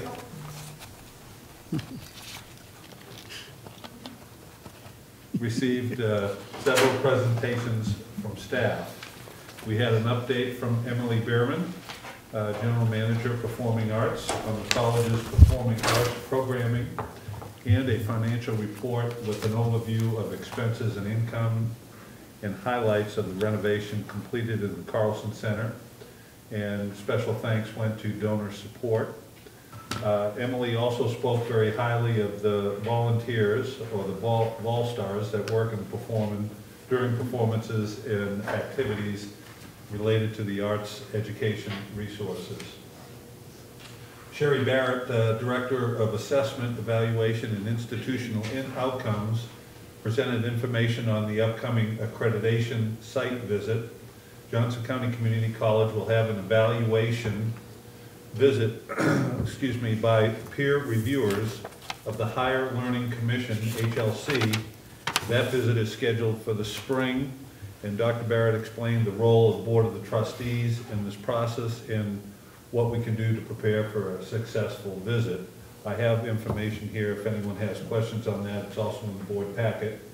Rachel Lears, Associate Vice President of Financial Services and Chief Financial Officer, gave the monthly budget update. Mitch Borchers, Associate Vice President of Business Services, presented the sole source report. He also gave a bid summary, which can be found on page 23 of the board packet. Rex Hayes, Associate Vice President of Campus Services and Facility Planning, gave a monthly update on the capital infrastructure projects, and his report is on page 24 of the packet. Rex also reviewed in the report on financial status of the facilities master plan projects, and it is in your packet on page 25. Although there are no items to bring forth to the board this evening, yesterday staff updated trustees on the current status of the facilities master plan phase 2, and as a result of that work session and based on the information presented to us, I would suggest that the board take this opportunity to encourage and direct staff to proceed with their work towards a guaranteed maximum price and deliver a facilities master plan phase 2 report to the Board of Trustees for our review and our response. Thank you, Trustee Lindstrom. When we left that retreat, I just wanted to make sure that we all understood that we didn't want to hold up the process for GMP, but nothing begins on any of those projects until we've had a chance to evaluate the GMPs. I think, Trustee Musil, you had some interest to make sure that we don't slow the process up. I'm very comfortable after yesterday proceeding to get the guaranteed maximum price on the 4 phases of phase 2, the 4 different projects within phase 2, and the line items, the major line items within each one. I still have a question, and I'll work with staff about getting the timing of those because they're going to come in at different times. Yes. It makes it hard to prioritize between and among them if we would choose to do so as a board or as individual trustees. But I'm very comfortable proceeding forward with the programming and the design work. We have to do it, and then it's shovel ready when we're ready to go fund it. Okay, Trustee Lawson. The one thing I was thinking about is the science labs, is finding some way to integrate them into the master plan, not doing the work right now, but just knowing that that will be coming down the road. We have a plan for budget. Were some thoughts as I was driving home so that it's not in hopes of that board's decision that they include the science labs, but it is part of this one big master plan. Just some thoughts. So we're really not asking for any more detail on GMPs on that, but we just want to make sure that we're aware that those projects are coming. Exactly. And I think Trustee Musil's comment was, are there other areas that we should be thinking about down the road and not just what's currently being discussed? And that would be in the form of, let's say, a 5 to 10-year master plan, something along those lines. So it would also help to inform trustees who will follow some of you exactly what the institution's been looking at over an extended period of time. That's what I would. Very good. Trustee Lindstrom. So for the benefit of the new trustees, Rex has the facilities book, right, and that is also an electronic form that may be beneficial for the new trustees. And the old trustees as well. Right, for, Now, you said this, but don't you mean this? for trustees Lawson and Snyder, that's a kind of a listing of every single thing on campus that is going to wear out or the expected renewal. Everything is listed there, so it gives us some idea, and those are primarily operational functions. And I would suggest that on your report, Trustee Lindstrom, when you talked about the facilities master plan projects, a lot of those emanate out of that report as we've discussed it over time. So The purpose of my comment there is no items that management is very unusual. There's no items bringing forth to the board tonight. So but I am reflecting on last night's meeting. I thought it would be appropriate at least to have the board weigh in to staff and give some kind of thank you, direction. appreciate that. Yeah. Any other questions of the long management meeting you had this past month? Mr. Chairman, that concludes my report. Thank you. President's report, recommendation for action. Treasurer's report is the first one. Trustee Cross. Yes, thank you, Mr. Chair. I just had pulled up my folder.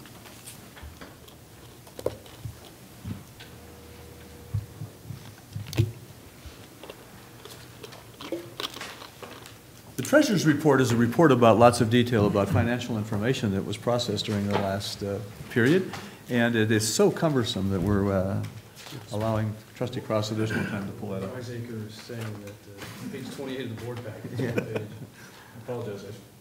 I have a new laptop. As you know, yesterday I had difficulties, and it's user error.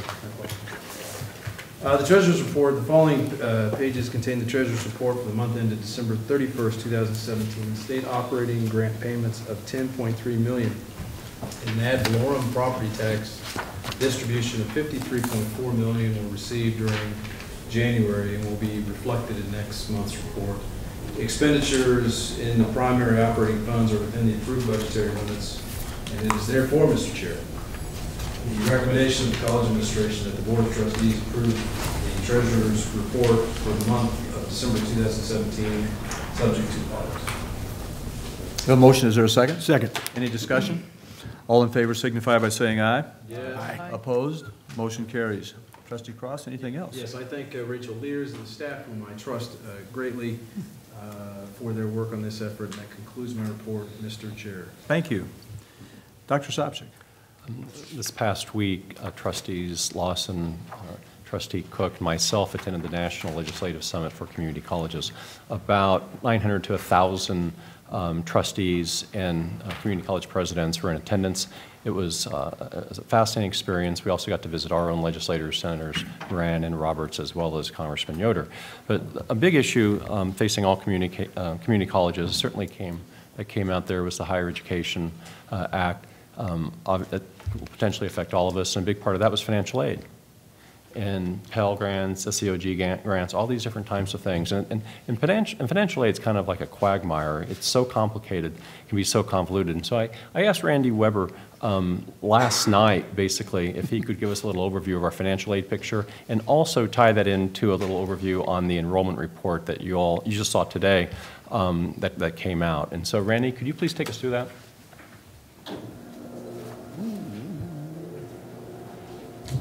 Bear with me, everyone. I come up here. Trustees have these slides in a packet to help a little bit to guide through them.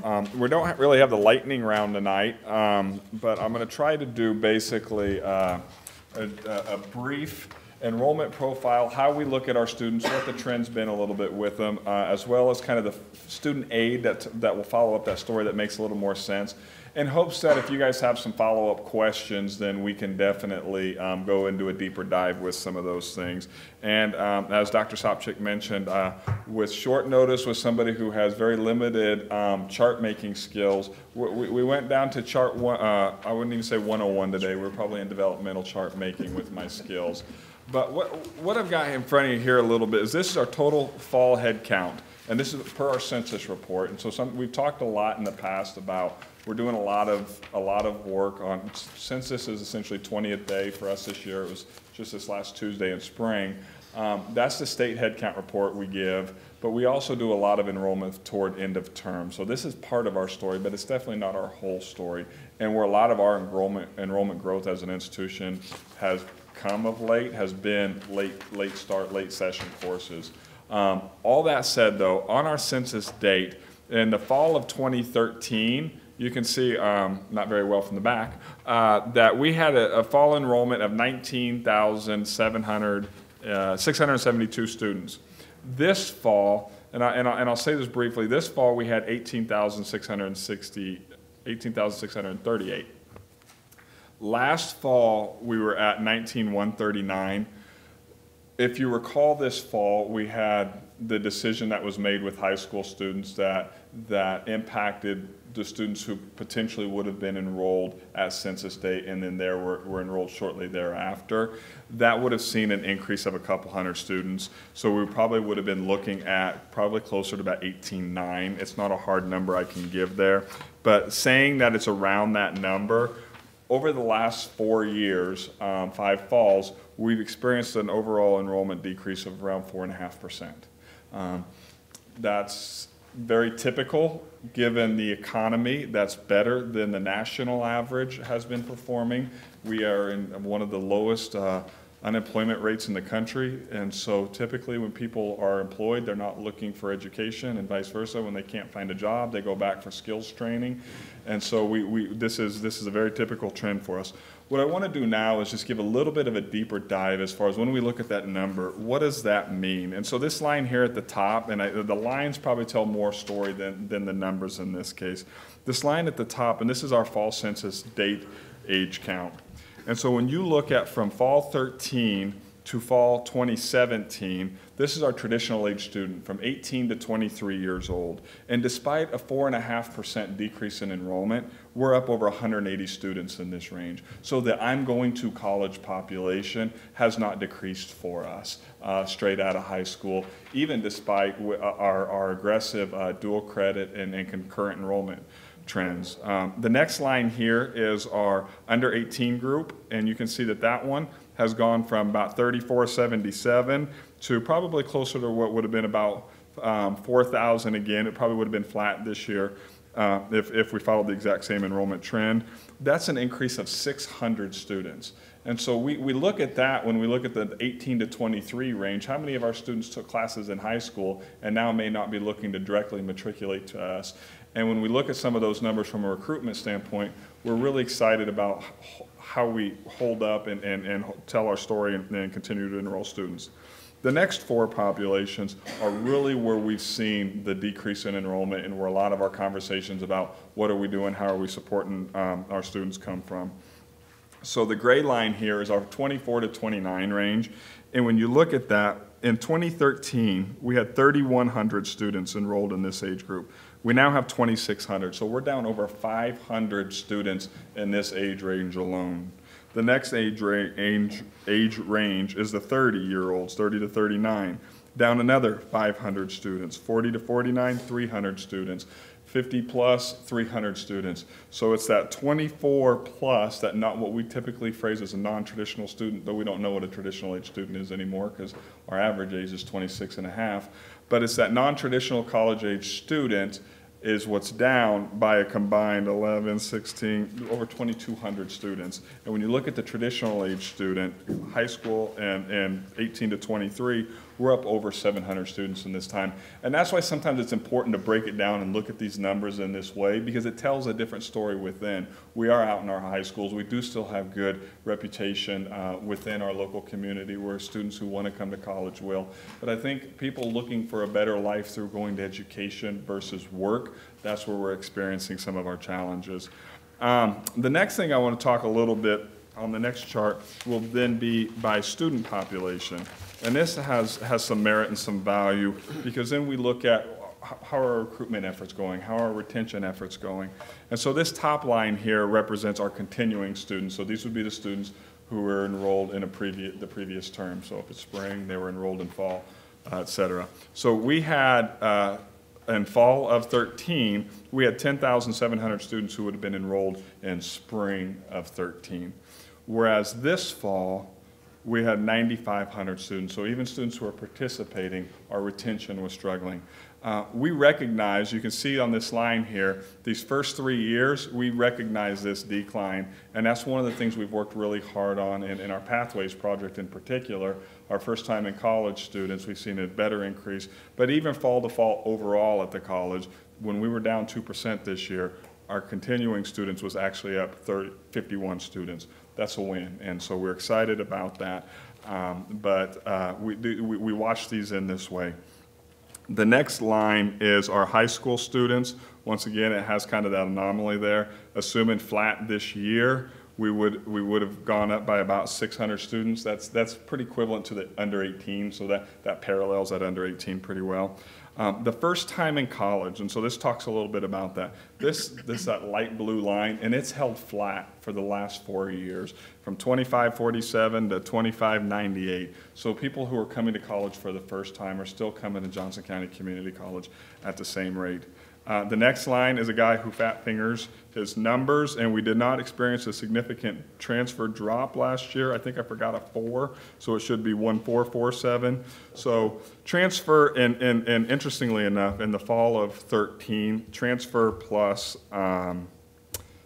previously attended were combined, so we've modified the report since then.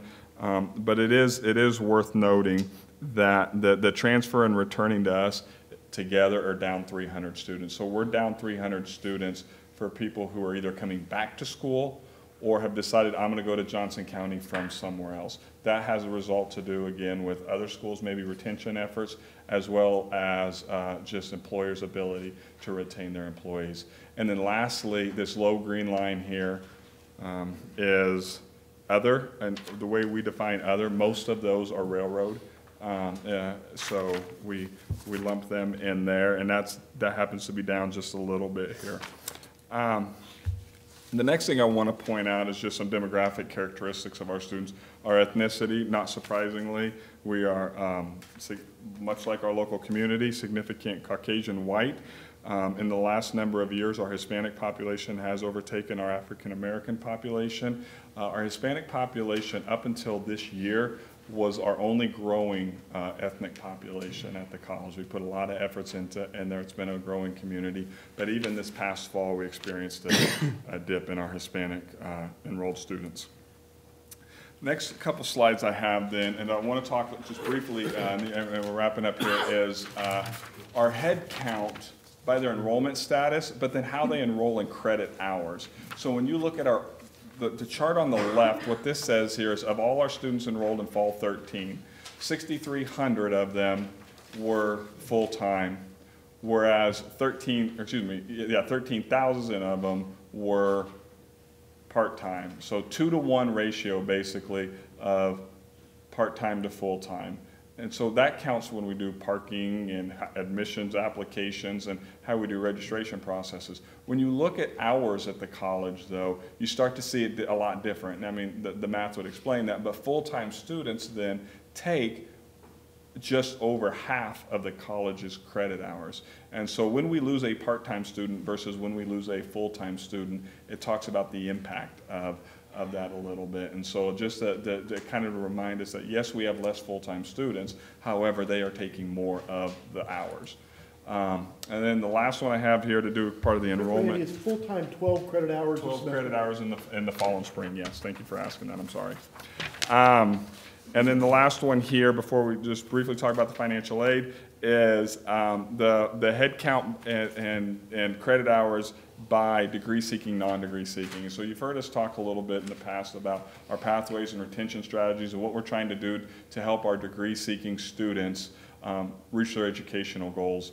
And so when you look at the 22% of high school students, they may or may not attend Johnson County, and they would come as first time in college if they come after high school. So then sometimes what I do is I say of the others.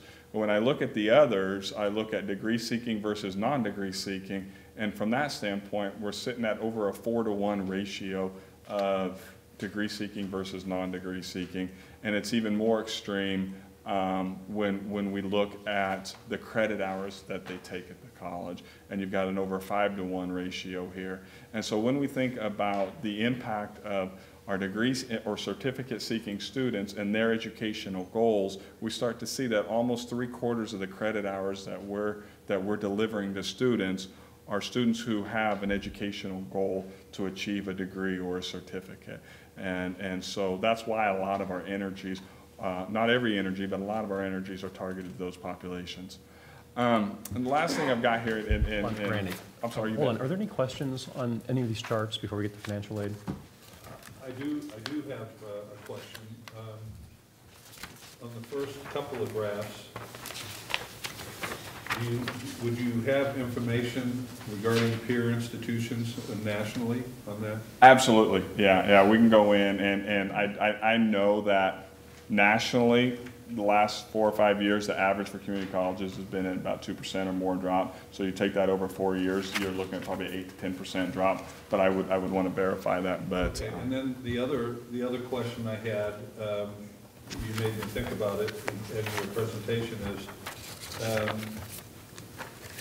is there a possibility that we, or maybe I'm just throwing this out to see if it's something we need to think about, a ratio for the fluctuation in enrollment versus the growth in population of Johnson County too?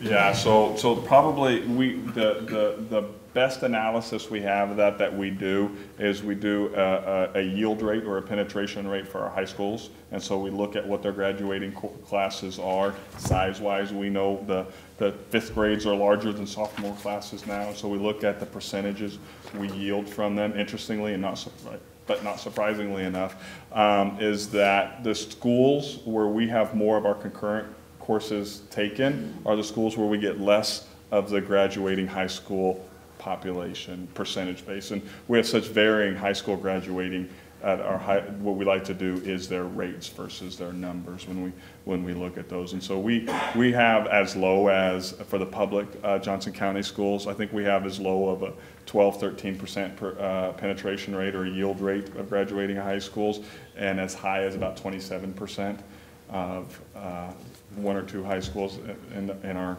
county who directly attend Johnson County afterwards.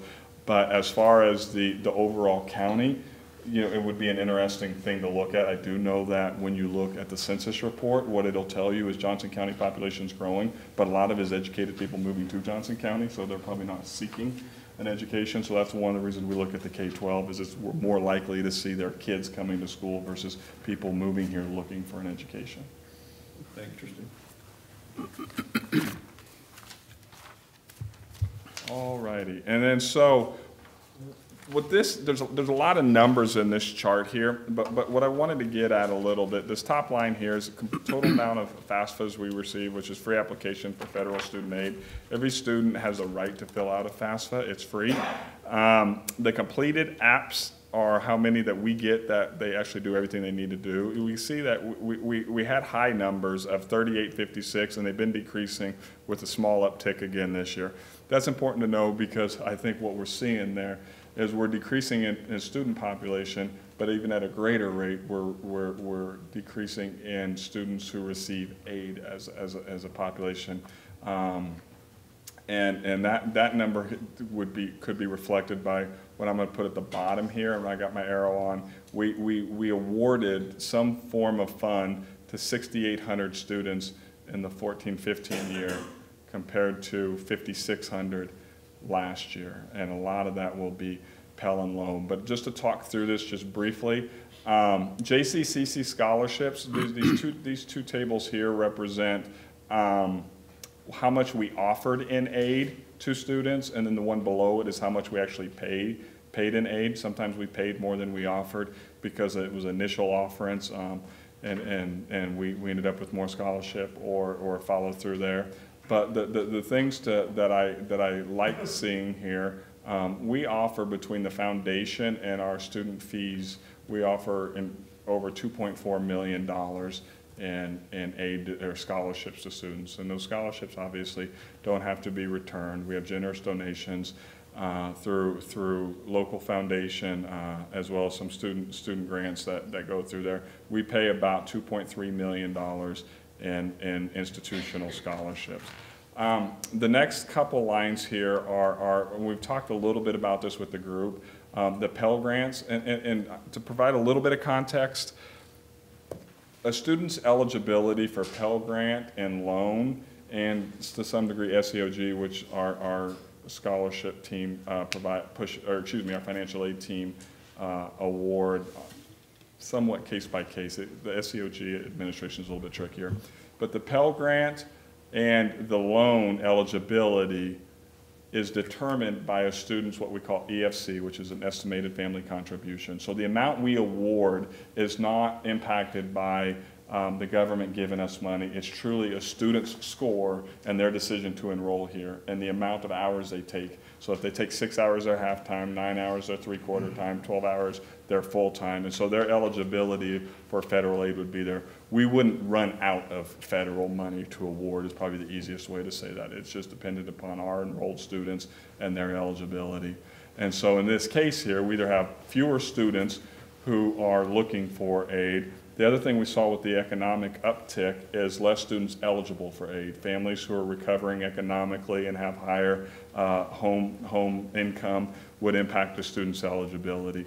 But you can see we've given from 14.6 in Pell, and we're down. This year is a still work in progress because we're in the spring semester. So I'll just use a 2-year roll here from about 14.7 to 11.3. So we've decreased our Pell offer and awards pretty significantly.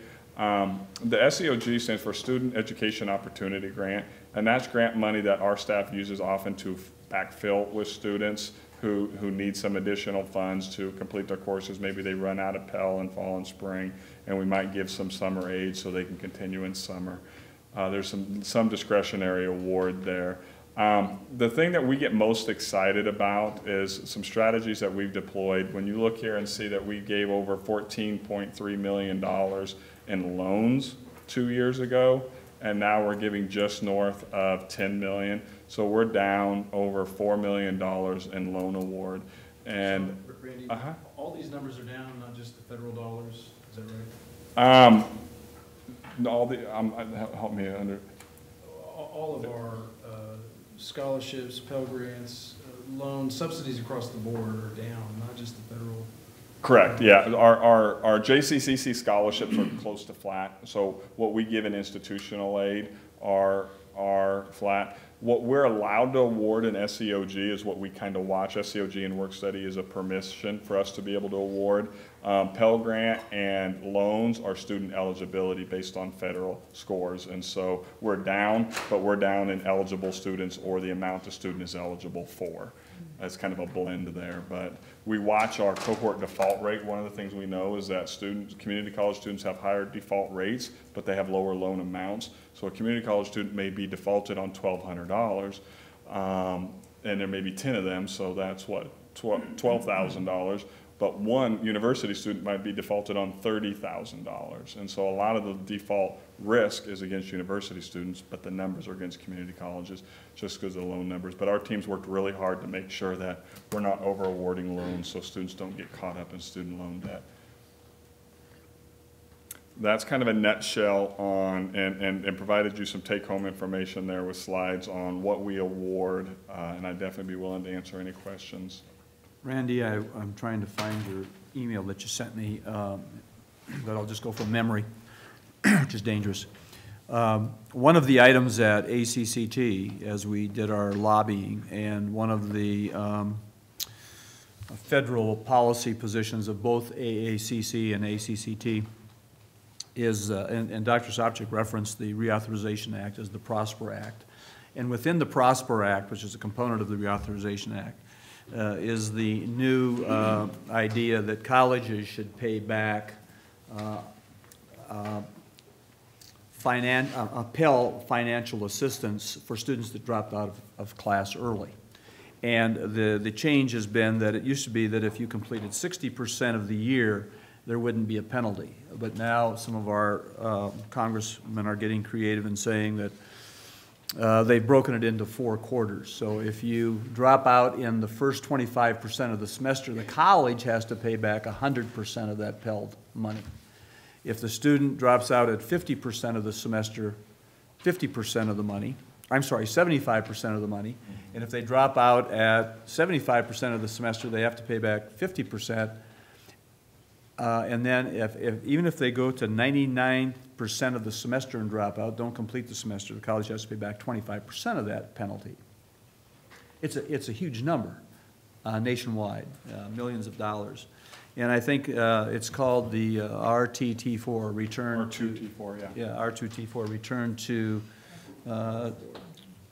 it's return to Title IV. It's the Title money that we IV, get Title back. IV money, Title yeah. IV funds you back. So, and it seemed to me that was like 150-some thousand semester, $300,000 for a year, and the college would have to pay that back. And the thinking is that it incentivizes the college to help students complete the program. And yet, students drop out for a number of reasons that are not under the control of the college. So that's something we're watching and looking at, but if you hear of discussion on the Prosper Act, that's one of the items. Paul. For a student that's taking 12 or 15 hours, a full-time student, what would be the expected cost of books? Yeah, I wish I could answer that. The cost of books really depends on the program a student's studying. I mean, there are programs that have next to nothing. If you're pre-med, you're going to be pretty expensive books because a lot of the science books in particular, but there are a lot of other courses. STEM fields, you're probably going to average somewhere in the wheelhouse of $600 to $700 starting out, whereas humanities fields, you will probably be averaging somewhere more in the $400 range. So. And can students typically borrow more than the cost of tuition and books? Absolutely. Yeah. So students, with the ESC, we have as an institution, we've created what we call a cost of attendance. And the cost of attendance includes their cost to us, but also the cost of living that's the highest part of it. So when we say what's the cost of attendance for a student, and we're mindful of tuition and fees and books, we also have to realize they're paying rent or mortgage in the community, child care, transportation costs. And so oftentimes when students are borrowing money, it's for that cost of living expense. I mean, we have students who might be on scholarship here, and their scholarship is covering their cost to JCCC. But I still have costs of living. Okay, thank you. Randy, thank you very much. Appreciate the detail. It's very helpful. I do not believe we have any old business. We have no, I'm sorry, were you finished with your report? No. Excuse me, Mr. Chair. Yes, I'm finished. Jerry? There is an old business. Last meeting, I asked for a financial report on what's in storage and stuff, so I just wanted to present that as part of old business. So it sounds like a lot of the stuff that we have in storage is not of much, like we're not spending too much money in storage, so that's good. Iron Mountain is the offsite for microfiche and data tape storage. Costs about $25,000 per year. This is per our disaster recovery practice. Storing excess systems furniture for the new buildings and things like that. Very minimal cost. Same with the art that's being stored, also any kind of insurance, things like that. Seems very well managed, so I appreciate that. It does bring up a question about the art that we get from donations that I would like to kind of maybe consider at some point. Dr. Larson, do we have a policy at this point? So say if we get art, we have the insurance rate, and suddenly over years that art increases in value, which would now we would increase the insurance and maintenance or safety, especially if there's a spike. Do we have a trigger mechanism in there that would alert us to a sharp increase in value where that piece would be presented to the board so that we can approve that increase in cost, or is that an automatic increase that just happens? Do we pay? I think I can respond to that. Okay. Each, not necessarily quarter, but there's a regular time where Kate Allen will bring to the management committee a list of all of that detailed art. We just had that report, as a matter of fact, probably prior to the election. It lists all of our art pieces. It lists the insurance we have on those items. So to answer your question, yes, there is a practice in place to make sure that when pieces are donated, they're properly insured. And we then also have an obligation within the budget to make sure that we properly care for those. So I don't want to put Kate on the spot, but Kate, that was your kind of report, and did I mess that up properly? Okay. So I don't think that's my question, but my question was more, so once over time, say a piece increases dramatically in price, maybe starts out $17,000 and now we're looking at $3 million. Correct. do we automatically just pay for that, or do we, as the board, approve In that fact, we're increase? currently having a special audit by some very high-end pieces by an outside art appraiser. But that, again, comes through the management committee. Okay. And the answer is yes. Okay, I appreciate that, thank you. The property pieces are reappraised periodically, and I'd suggest you talk to Tom Clayton, who's our insurance risk manager, who covers that along with Kate and Bruce and others. But yeah, I think we have a pretty robust policy to keep track of what we have and to value it and then insure it. He does an outstanding job. Yep. Faculty Association, Dr. Arjo. Didn't mean to shock you. It's been a long time. No, no. Well, good evening, and as always, appreciate the chance to address everybody. It's a busy time of the semester. Just in general, we just had a week of 2 interesting town halls about the proposed chair structure that Dr. McLeod hosted, and I think it's fair to say they're well attended. Faculty interest in that topic was pretty robust. I think it speaks to our willingness and desire to offer input and offer ideas and have a hand in developing those sorts of things. We're gearing up for negotiations, obviously. We had the first meeting last week. On that note, before I forget, I do want to say that the next general membership meeting of the FA is going to be postponed because of a scheduled negotiation session. So instead of being next Thursday, which would normally be, it's going to be the following Tuesday. So that'll be the 27th at 3:30. And as always, everybody's invited to attend. It's an open meeting. I want to say a little bit about the bill that was referenced by Mr. Carter about free speech on campuses. That came up a little bit in our discussion at collegial steering about academic freedom. It kind of piqued my interest, so I looked up the text of that bill. I don't know what its likely fate is, so we'll just have to wait and see, but I do think it's kind of interesting and tells us something about the kind of broader moment we're living in that it would be introduced.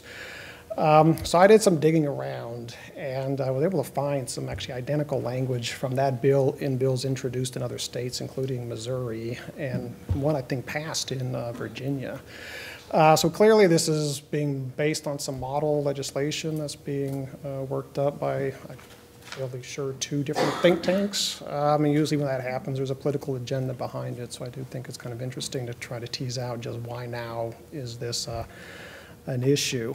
I'd love to hear an official legal analysis of what this bill would do to a place like JCCC were it passed. My sense is not a whole lot. Most of it seems to just reaffirm First Amendment rights that people already enjoy.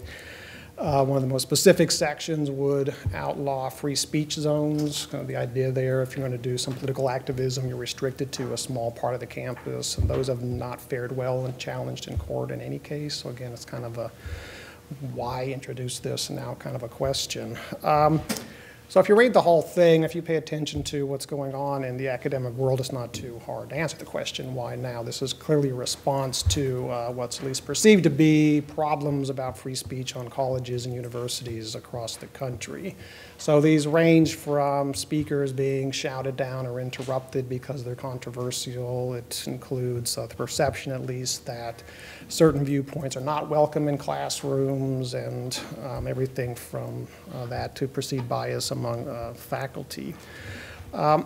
So we, in Kansas, I think, have been spared a lot of the turmoil that's happened in places like UC Berkeley and other places along those lines where this kind of stuff happens, Harvard, Princeton, Middlebury College, there was an episode along those lines. Johnson Community College remains fairly calm as far as these sorts of high-profile conflicts go. But I do think, as always, we need to be mindful of potential of these things happening, and the perception, at least, that there is a bit of a clamping down on free speech, whether it's about viewpoints or whether so-called political correctness or however you want to characterize it. One part of it I did think was particularly interesting, and I think the faculty will be particularly want to be thinking about, I intend to introduce this at our next meeting, is a section that talks about the rights of students and the need to protect students' free speech rights when they come to a college or university. There's a long-standing questions there. It's always kind of a tension-filled area.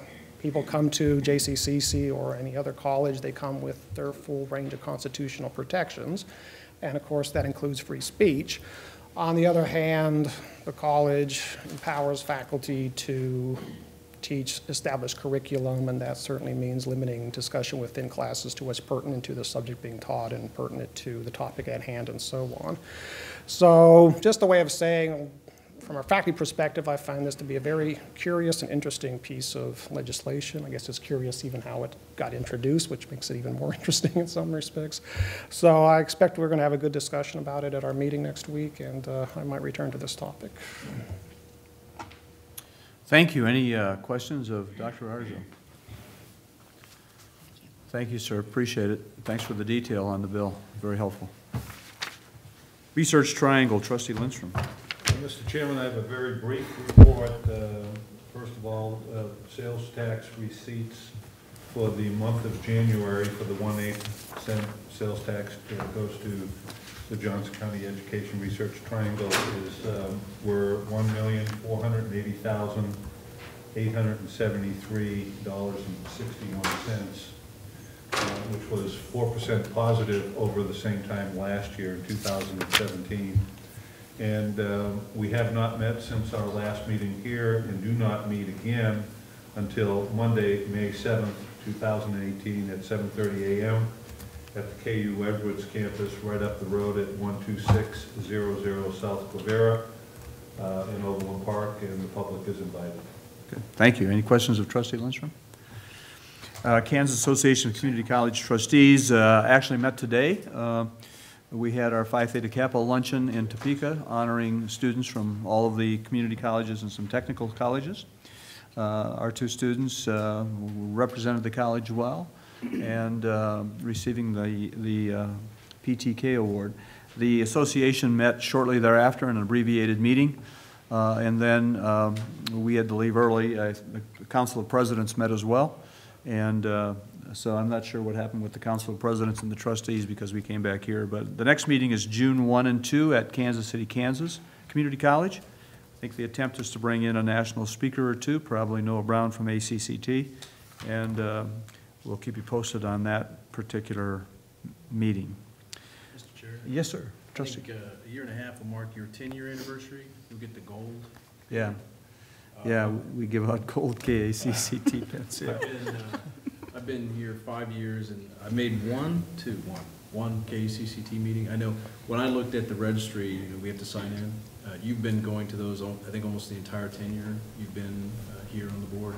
I want to thank you for representing us there and allowing us to have a voice in an organization that we heavily help subsidize and protecting our interests there. And so I appreciate your work on with KACCT. Be careful, because testimony like that might position you to be the next liaison. Okay. Thank you very much. I appreciate that. You know, it's interesting. I feel for some of these colleges and the challenges they have, and they do look to us for leadership in a number of areas and to our staff in a lot of areas. But thank you, Trustee Cross. I appreciate that. Foundation, Trustee Ingram. Yes, the foundation is pleased to announce the Johnson County Community College Foundation has received a $2 million gift from Drs. David and Mary Zemrowski of Overland Park for the college's largest facilities project in its history. The Zemrowskis join other individuals and organizations in supporting the project's challenge lead gift of $10 million by the Sunderland Foundation. For nearly 20 years, the Zemrowskis have funded scholarships and initiatives at the college, including international service learning projects to Mexico and Uganda, creation of the Healthcare Simulation Center, the college's first endowed professorship for healthcare education, annual underwriting for the National Healthcare Simulation Conference, and most recently, the donation of a patent. The Zemrowskis, who are both retired medical professionals, are making second careers out of helping the Kansas City community, particularly Johnson County Community College, with innovations that train professionals to answer the call for the healthcare needs of the future. The Foundation Board of Directors met Wednesday, January the 24th in the Rainier Center, and it was announced that John and Christy Stewart will be the 2018 co-chairs of Some Enchanted Evening. Nominations for the 2018 Johnson County End of the Year have been collected, and the selection committee meets soon. My fellow trustees, please mark your calendars for the next foundation members' social to be held Thursday, February 22nd at 4:30 p.m. in the BNSF Training Center located in the ITC building on campus. And that concludes my report. Thank you, Trustee Ingram. Those are terrific gifts to the foundation, and we certainly appreciate the philanthropy of our community. Next item is the consent agenda. It's an item where the board deals with a number of routine items. Trustees have an option to pull an item off that agenda if they so desire for further discussion. Do I have a motion to pull any items? Is there a motion to approve the consent agenda? So moved. Is there a second? Second. All in favor signify, any discussion? All in favor signify by saying aye. Aye. Yes. Opposed? Motion carries. We are moving into an executive session this evening. I would like to entertain a motion to do such for the purpose of discussion pursuant to the Kansas Open Meetings Act, exception relating to consultation with the board's bargaining representation and employer-employee negotiations. This session will last 60 minutes. We will resume the open meeting in this same location following that period. No action will be taken during this session. We would like to invite Joe Sopcich, Barbara Larson, Becky Centelver, Jim Lane, Gerb Singh, Mickey McLeod, Randy Weber, Rachel Lears, Colleen Chandler, Tanya Wilson, and Melody Rail to join in this executive session. The session, I'll ask for the motion. The session will begin at, are 9 minutes okay for a break? Do you need more than 9 minutes? 7:20. Do I have a motion? So moved. Second. We'll start the executive session at 7:20. Thank you for your attendance. We have come out of the executive session and will need to extend. I would like to entertain a motion to go back into executive session for the purpose of discussions pursuant to the Kansas Open Meetings Act, exception relating to consultation with the board's bargaining, representation, and employer-employee negotiations. This session will last 30 minutes. We will resume the open meeting in this same location. No action will be taken during this session. We would like to invite Joe Sopcich, Barbara Larson, Becky Centelver, Jim Lane, Gerb Singh, Mickey McLeod, Randy Weber, Rachel Lears, Colleen Chandler, Tanya Wilson, and Melody Rail to join this executive session. Do I have a motion? I would move that, but are we also not entitled to be in this for attorney-client purposes? I would like to include the attorney-client privileges in addition to the bargaining unit negotiations. I'd make that motion. Second. We will start at 8:21, and we will go 30 minutes. Thank you. Oh, all in favor signify by saying aye. Aye. Aye, motion carries. Please. We have come out of the executive session. We took no action, and I will entertain a motion for adjournment. So moved. Second? All in favor signify by saying aye. Yes. Aye. Opposed? Motion carries. We are adjourned.